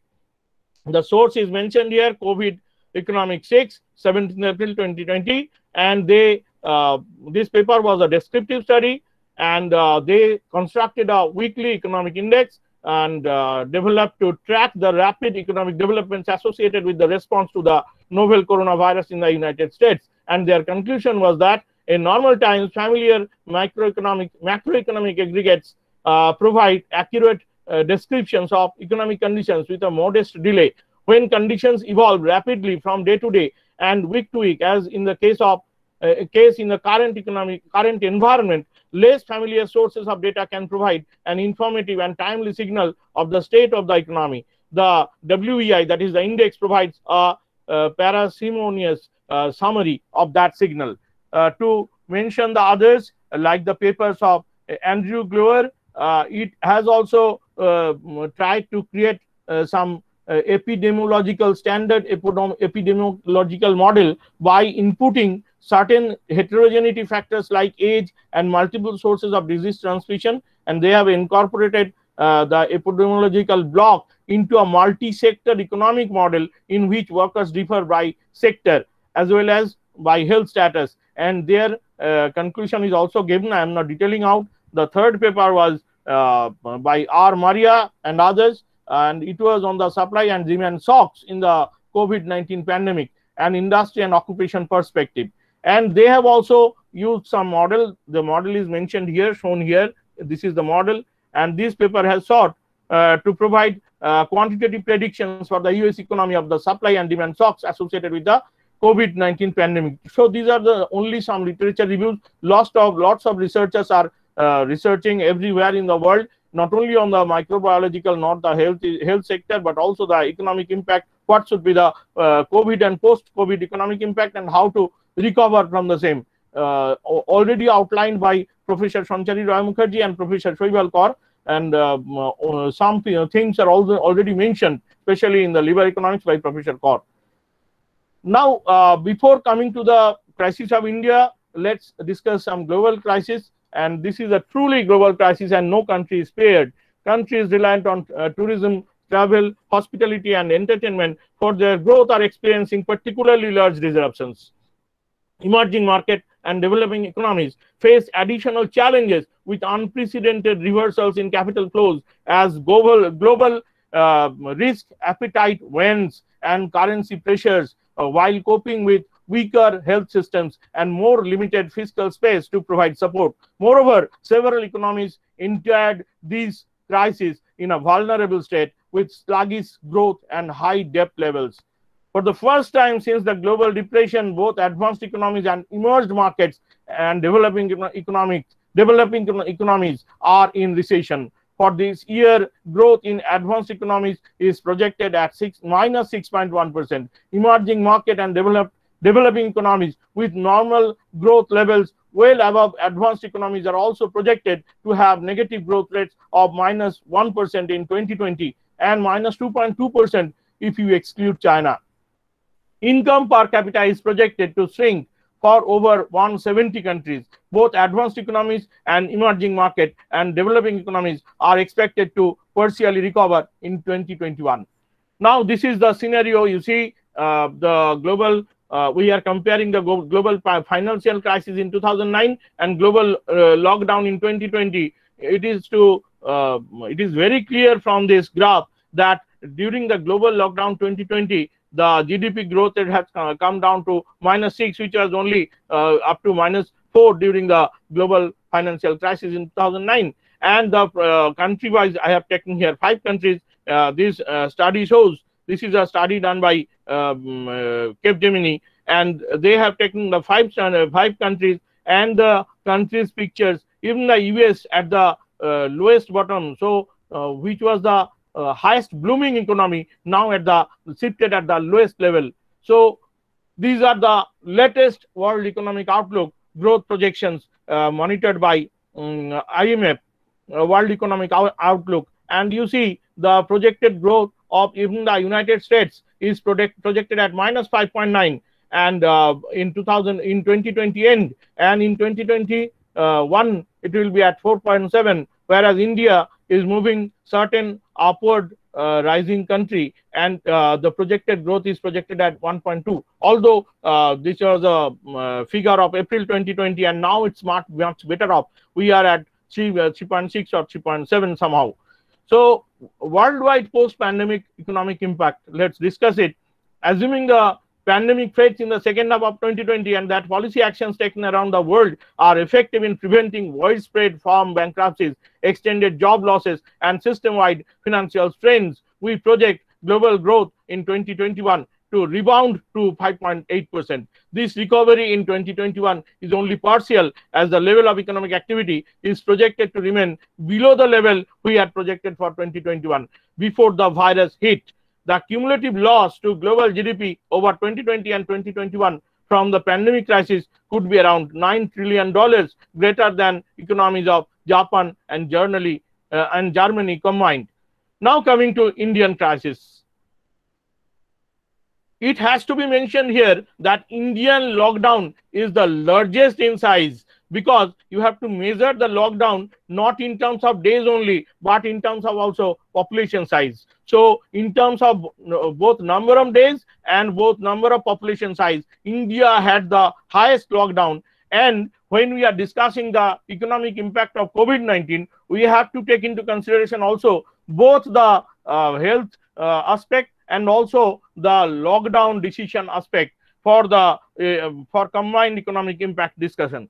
Now, India has started its lockdown on 22nd March 2020, and it has tried to unlock, and this is the unlock 2 phase going on. And as India moves towards lifting its lockdown and resuming normal operations, it is this vulnerable population that needs protection. Nonetheless, it is easier said than done. Understanding the existence and condition of the defined vulnerable group across states would be the first step to creating effective post-lockdown strategies. Additionally, the added intersectionalities of economic and social poverty attached to the elderly and chronologically ill population would make it hard for states to have a uniform path to addressing the needs of the vulnerable population.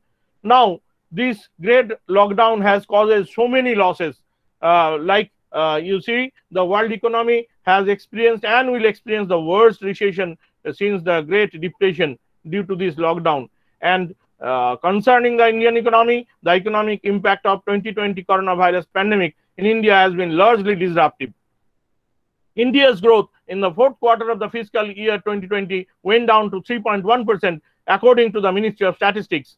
The chief economic advisor to the government of India said that this drop is mainly due to the coronavirus pandemic effect on the Indian economy. Notably, India had also been witnessing a pre-pandemic slowdown, and according to the World Bank, the current pandemic has magnified pre-existing risks to India's economic outlook.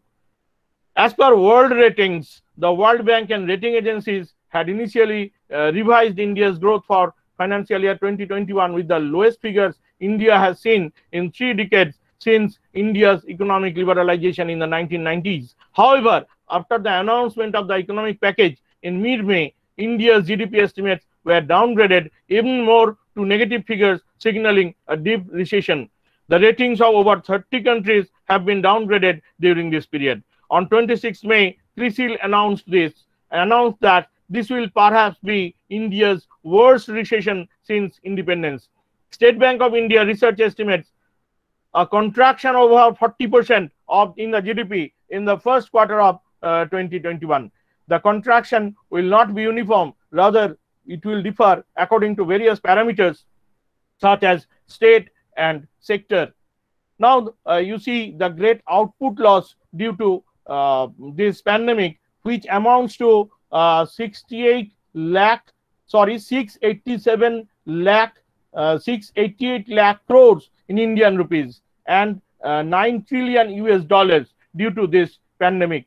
And I am going now sector wise. Although Professor Roy Mukherjee and Professor Kaur has discussed this, I have some highlight on these sectors. Now, first coming to post-pandemic unemployment. Unemployment rose from 6.7% on 15th March to 26% on 19th April, and then back down to pre-lockdown levels by mid-June. During the lockdown, an estimated 14 crore people lost employment, while salaries were cut for many others.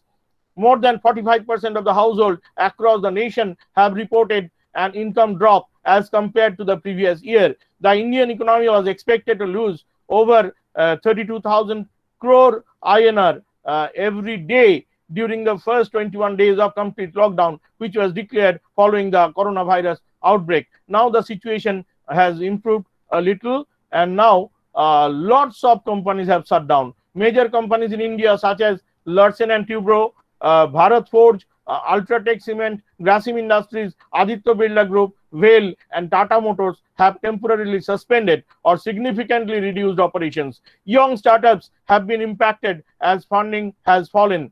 First-moving consumer goods companies in the country have significantly reduced operations and are focusing on the essentials only. Stock markets in India posted their worst losses in history on 23rd March 2020. However, on 25th March, one day after a complete 21-day lockdown was announced by the Prime Minister, Sensex and Nifty posted their biggest gains in 11 years.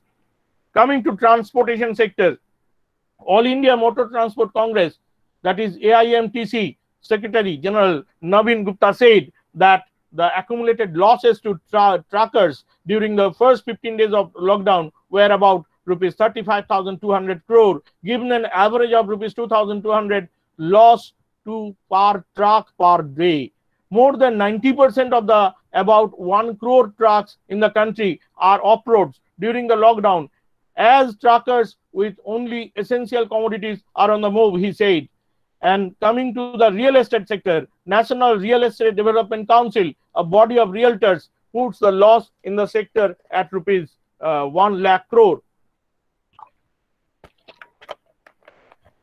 I am scared to estimate what the losses would be. I think a potential loss of maybe rupees 1 lakh crore on a conservative basis, on an all India basis. It is a conservative figure. I cannot think of the upper end figure, he said. Coming to the real trade sector, the Confederation of All India Traders estimates that the losses incurred by the retail trade of the country in the second half of March due to COVID-19 pandemic were a massive 30 billion US dollars. Coming to the electricity consumption, with factories closed and power demand coming mostly from households, peak demand has plunged. The average demand during peak evening hours, that is 7 p.m., contracted by 26.6% for April 1 to 10, 2020 over the last year, according to daily reports published by the Power System Operation Corporation Limited. All the things are given in the slides, and already it has been handed over to the authorities. You will get in due course, of course, with their permission. Now coming to the consumption of petroleum products. With fewer vehicles plying on roads, consumption of petrol fell by 16.4% in March 2020 over a year ago, according to the data from the Petroleum Planning and Analysis Cell. Diesel consumed in factories and for plying commercial vehicles saw a sharper hit, as consumption fell by 24.2% year on year in March 2020. Analysts believe that fuel demand may remain weak even after the lockdown is lifted, as citizens may avoid travel for some time. Now, purchasing managers indices (PMI), it has also been expanded barely in expansion zone. The two PMI indices complied by IHS Marklit India showed slightly diverging trends. The Services Business Activity Index fell to 49.3 in March and down from February's 85-month high of 57.5. The Manufacturing Activity Index saw a more modest fall to 51.8 in March from 54.5 in February. This is because non-government services were the first to be hit even after a complete lockdown was announced. Now coming to cargo at major ports. Cargo handled by Indian ports fell the most in 5 months, dragged down by a drop in the liquid cargo and container volumes. Ports across the country handled 618.7 lakh tons of cargo in March, a decline of 5% over the year ago period, according to data compiled by Bloomberg Quint. Other major sectors impacted already discussed by Professor Mukherjee and Professor Kaur, so not going to the details of them, but arrival of agricultural commodities. Lots of losses of food grains were made not only by pandemic, but also I have to mention very indicative thing, especially in West Bengal and Odisha, Amphan. It has caused lots of food grain losses, and unorganized sector suffered a lot, and the people from unorganized sector remain really unemployed till now. Manrega suffers a lot of loss. Restaurants, tourism and hospitality sector still suffering a loss. Food grains export and food and fruit export, to mention in our West Bengal, mangoes and other fruits which were very much exported during these days, have suffered a lot, not only by pandemic but also by Amphan. MSME sector having large losses. Electronics, pharmaceutical and consumer durable suffered a lot. Online business sector and FMCG sector were also suffering a lot. Coming to supply chains and logistics. Following the lockdown, short and essential supply chains broke down. Britannia Industries, supporting the lockdown, urged the government to ensure interstate movement of the raw material for the food processing industry were not hampered. The managing director of Britannia stated that if even one link in the supply chain is broken, the country could run out of stocks of packaged food in the next 7 to 10 days. Coming to the salaries, the Prime Minister on 19th March urged businesses and high income segments of society to take care of the economic needs of all those who provide them services. During the live telecast, he also appealed to families to not cut the pay of domestic help. Following the lockdown, the government circulated advisories and directives ordering companies to keep paying employees, among other things. But in spite of lots of issues, lots of advisories and memorandum issued on 23rd March 2020, lots of salaries were cut, lots of people were fired, and they became unemployed. Now, migrant workers and labor force. This is the most important thing to be discussed here. Due to lockdown, daily wage workers, especially the urban poor and the migrant laborers, were left with no work. At the same time, the lockdown restrictions put a stop on the movement of buses and trains. Large number of migrant workers ended up walking back to their villages. Soon after a central government directive in late March, state government set up 21,000 camps to house over 6,60,000 migrants and stop the exodus. Over 500 hunger relief centers were set up by the Delhi government by the last week of March. By 5th April, 75 lakh people were being provided food across the country in food camps. And we must mention the effort of West Bengal government in this regard, which has done a lot in taking back its migrated workers and their rehabilitation and camping and necessary the necessary medication measures has been a landmark in the whole arena of India. Now, coming to the very intricate issues, that is recovery measures taken by Government of India. Please give me 5 minutes more. Measures taken by Government of India to combat. First of all, the Government of India announced a variety of measures to tackle the situation, from food security and extra foods for healthcare and for the states to sector-related incentives and tax deadline extensions. On 26 March, a number of economic relief measures for the poor were announced, totaling 1,70,000 crores. The next day, the RBI also announced a number of measures which would make available rupees 3,74,000 crore to the country's financial system. The World Bank and the Asian Development Bank approved support to India to tackle the coronavirus pandemic. Now, in the different lockdown phases, India issued different circulars. The different phases of India's lockdown up to the first unlock on 1st June had varying degrees of the opening of the economy. On 17th April, the RBI governor announced more measures to counter the economic impact of the pandemic, including 50,000 crore INR special finance to NABARD, SIDBI and NHB, National Housing Board. On 18th April, to protect Indian companies during the pandemic, the government changed India's foreign direct investment policy. The Department of Military Affairs put on hold all capital acquisitions for the beginning of the financial year. The Chief of Defense Staff has announced that India should minimize costly defense imports and give a chance to domestic production, also making sure not to misrepresent operational requirements. Now, on 12th May, the Prime Minister announced an overall economic package worth rupees 20 lakh crore, 10% of India's GDP, with emphasis on India as a self-reliant nation. During the next 5 years, the Finance Minister announced the details of the economic package. 2 days later, the cabinet cleared a number of proposals in the economic package, including a free food grains package. Then, globally, in a poll by the Edelman Trust Barometer, out of the 13,200 plus people polled, 67% agreed that the government's highest priority should be saving as many lives as possible, even if it means the economy will recover more slowly. That is, life should come before livelihood. For India, the poll showed a ratio of 64% to 36%, where 64% of the people agreed that saving as many lives as possible was a priority, and 36% agreed that saving jobs and restarting the economy was priority. In India, the life versus livelihood debate also played out, where we see the confusing role of the central administrators when Prime Minister Modi announced for the first 21 days of India's lockdown on 24th March.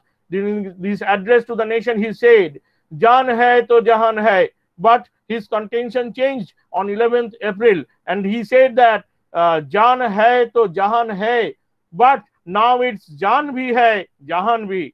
On 14th April, again it was changed when it was extended. He has extended the lockdown decision, and in the Prime Minister's fifth meeting with the chief ministers on 11th May, the Prime Minister said that Indians must prepare for the post-coronavirus pandemic world, just as the world changed after the world wars.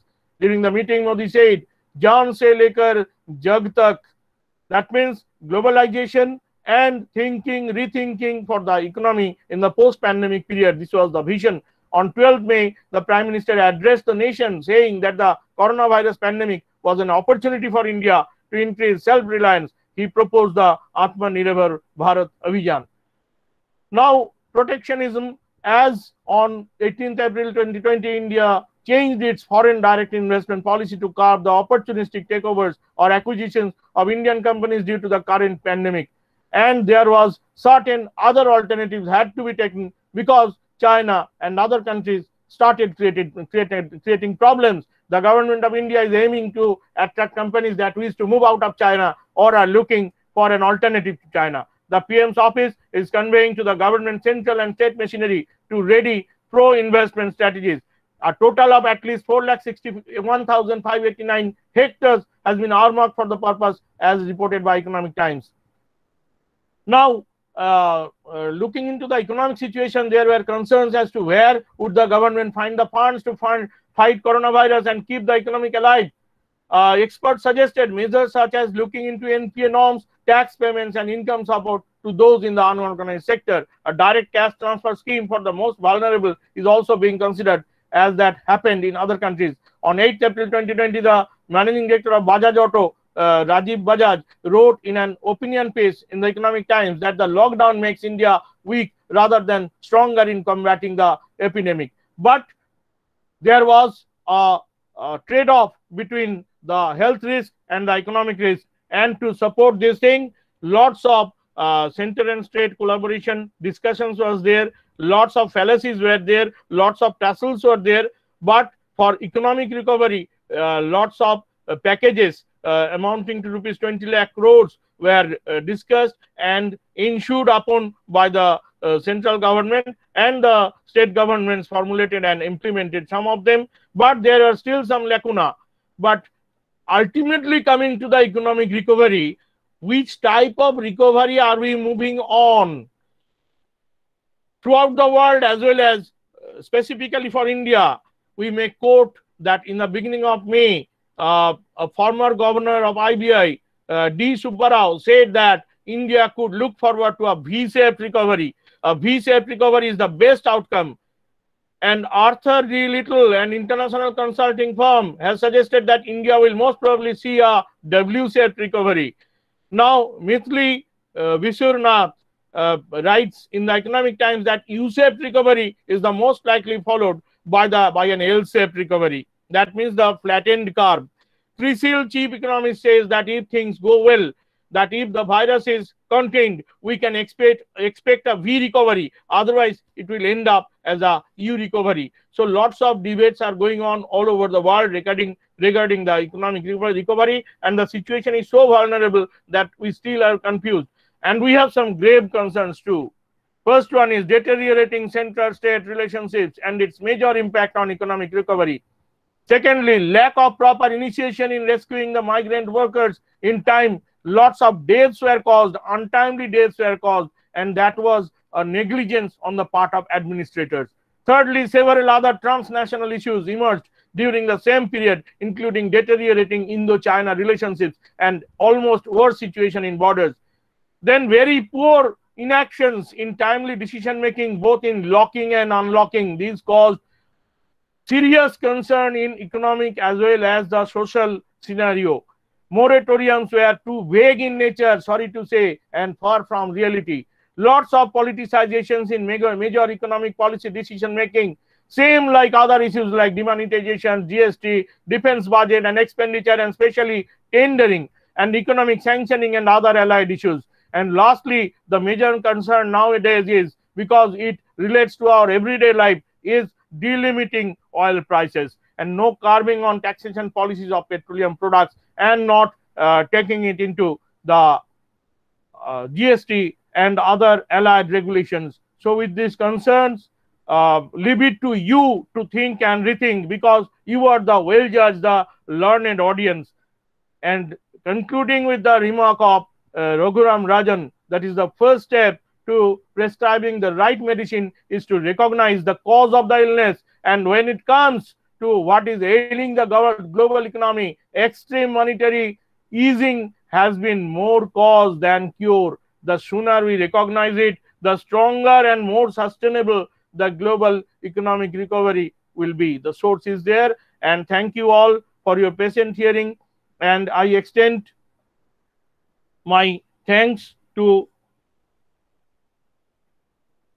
all the learned audience, and also I extend my heartfelt gratitude to Professor Shoma Ghosh, Honorable Principal of Hiralal Majumdar College for Women, and all other learned colleagues of that college, and all other learned audience, and especially Professor Sanchari Roy Mukherjee and Professor Shoibal Kaur, the two very respected co-panelists, for giving me a link so that I could share my views. And with this, thank you all, and have a nice day and nice time. Stay well, stay at home.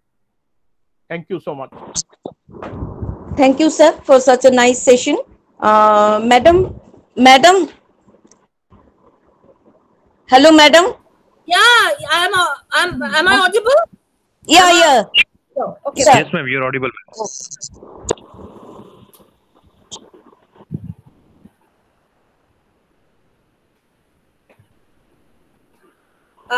I convey my heartfelt thanks to all the speakers for their lucid and composed presentation, comprehensible for all, including me, who is not at all from this discipline.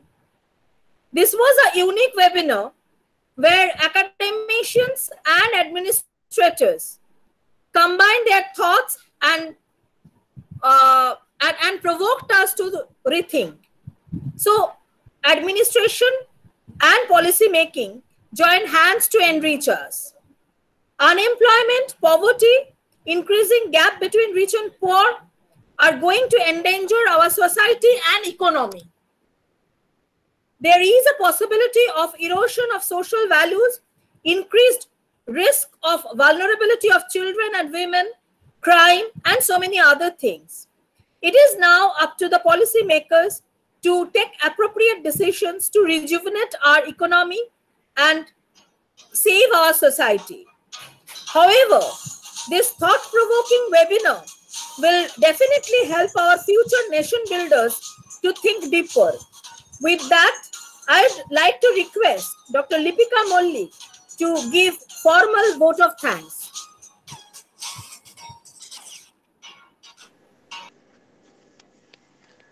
হ্যাঁ madam, আজকের webinar যেন শেষ হইয়াও হইল না শেষ।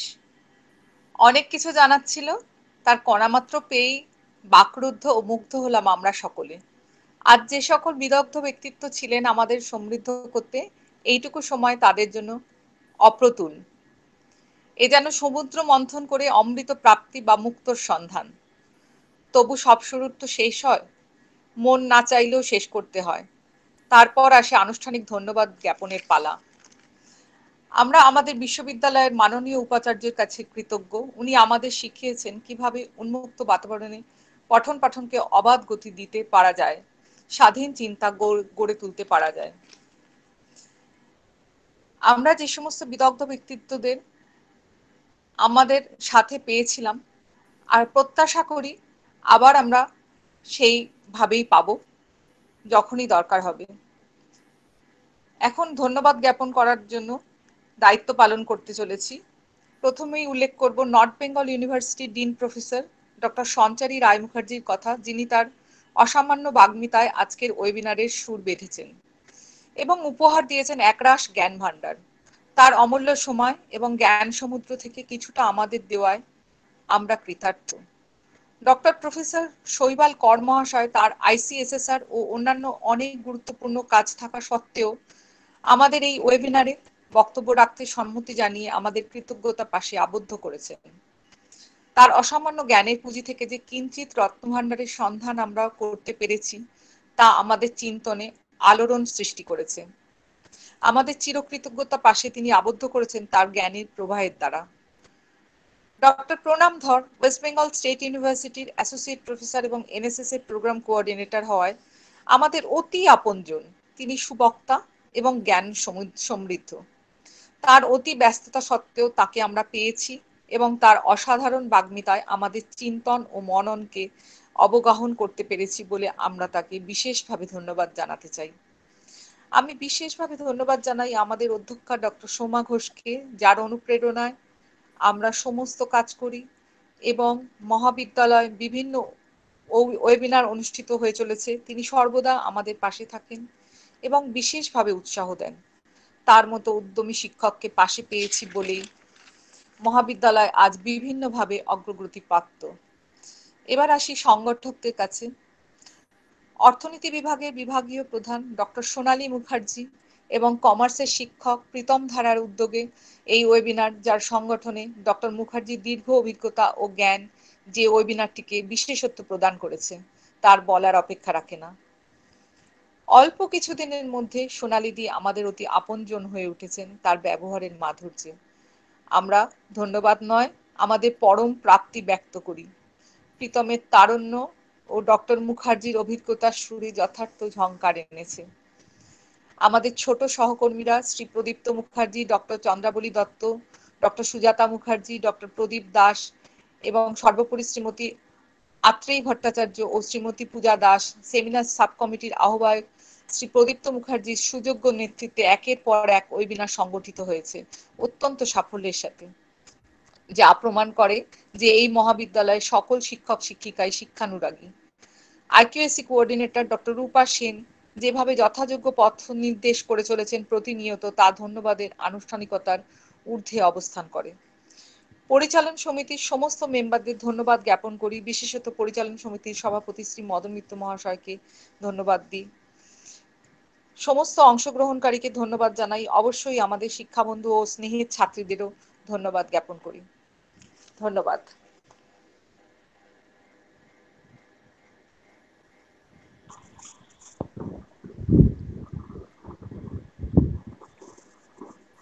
Thank you, Lipika. Atrey,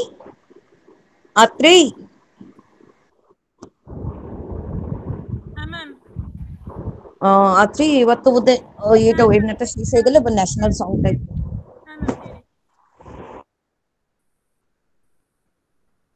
जनगण मन अधिनायक जय हे भारत भाग्य विधाता पंजाब सिंध गुजरात मराठा द्राविड उत्कल बंगा विंध्य हिमाचल यमुना गंगा उच्चल जलधि तरंगा तव शुभ नामे जागे तव शुभ आशीष मांगे गाहे तव जय गाथा जन गण मंगल दायक जय हे भारत भाग्य विधाता जय हे जय हे जय हे जय जय जय जय हे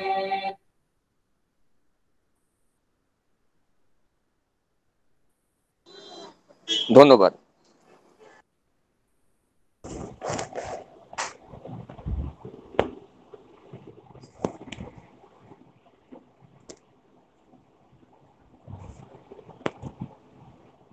Thanks to all participants, and please fill up the feedback form immediately.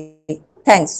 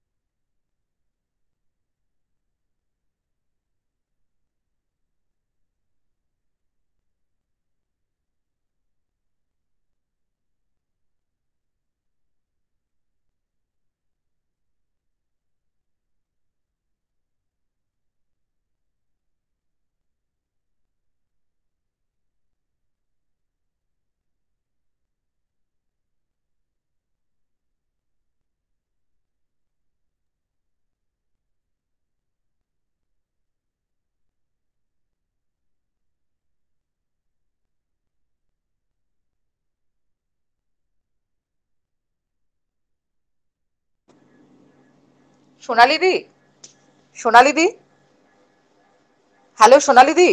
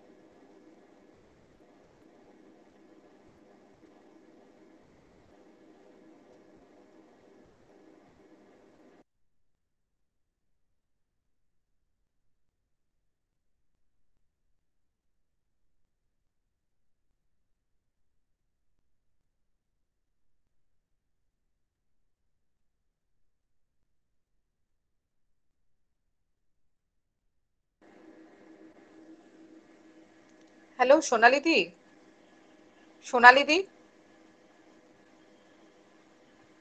Atri.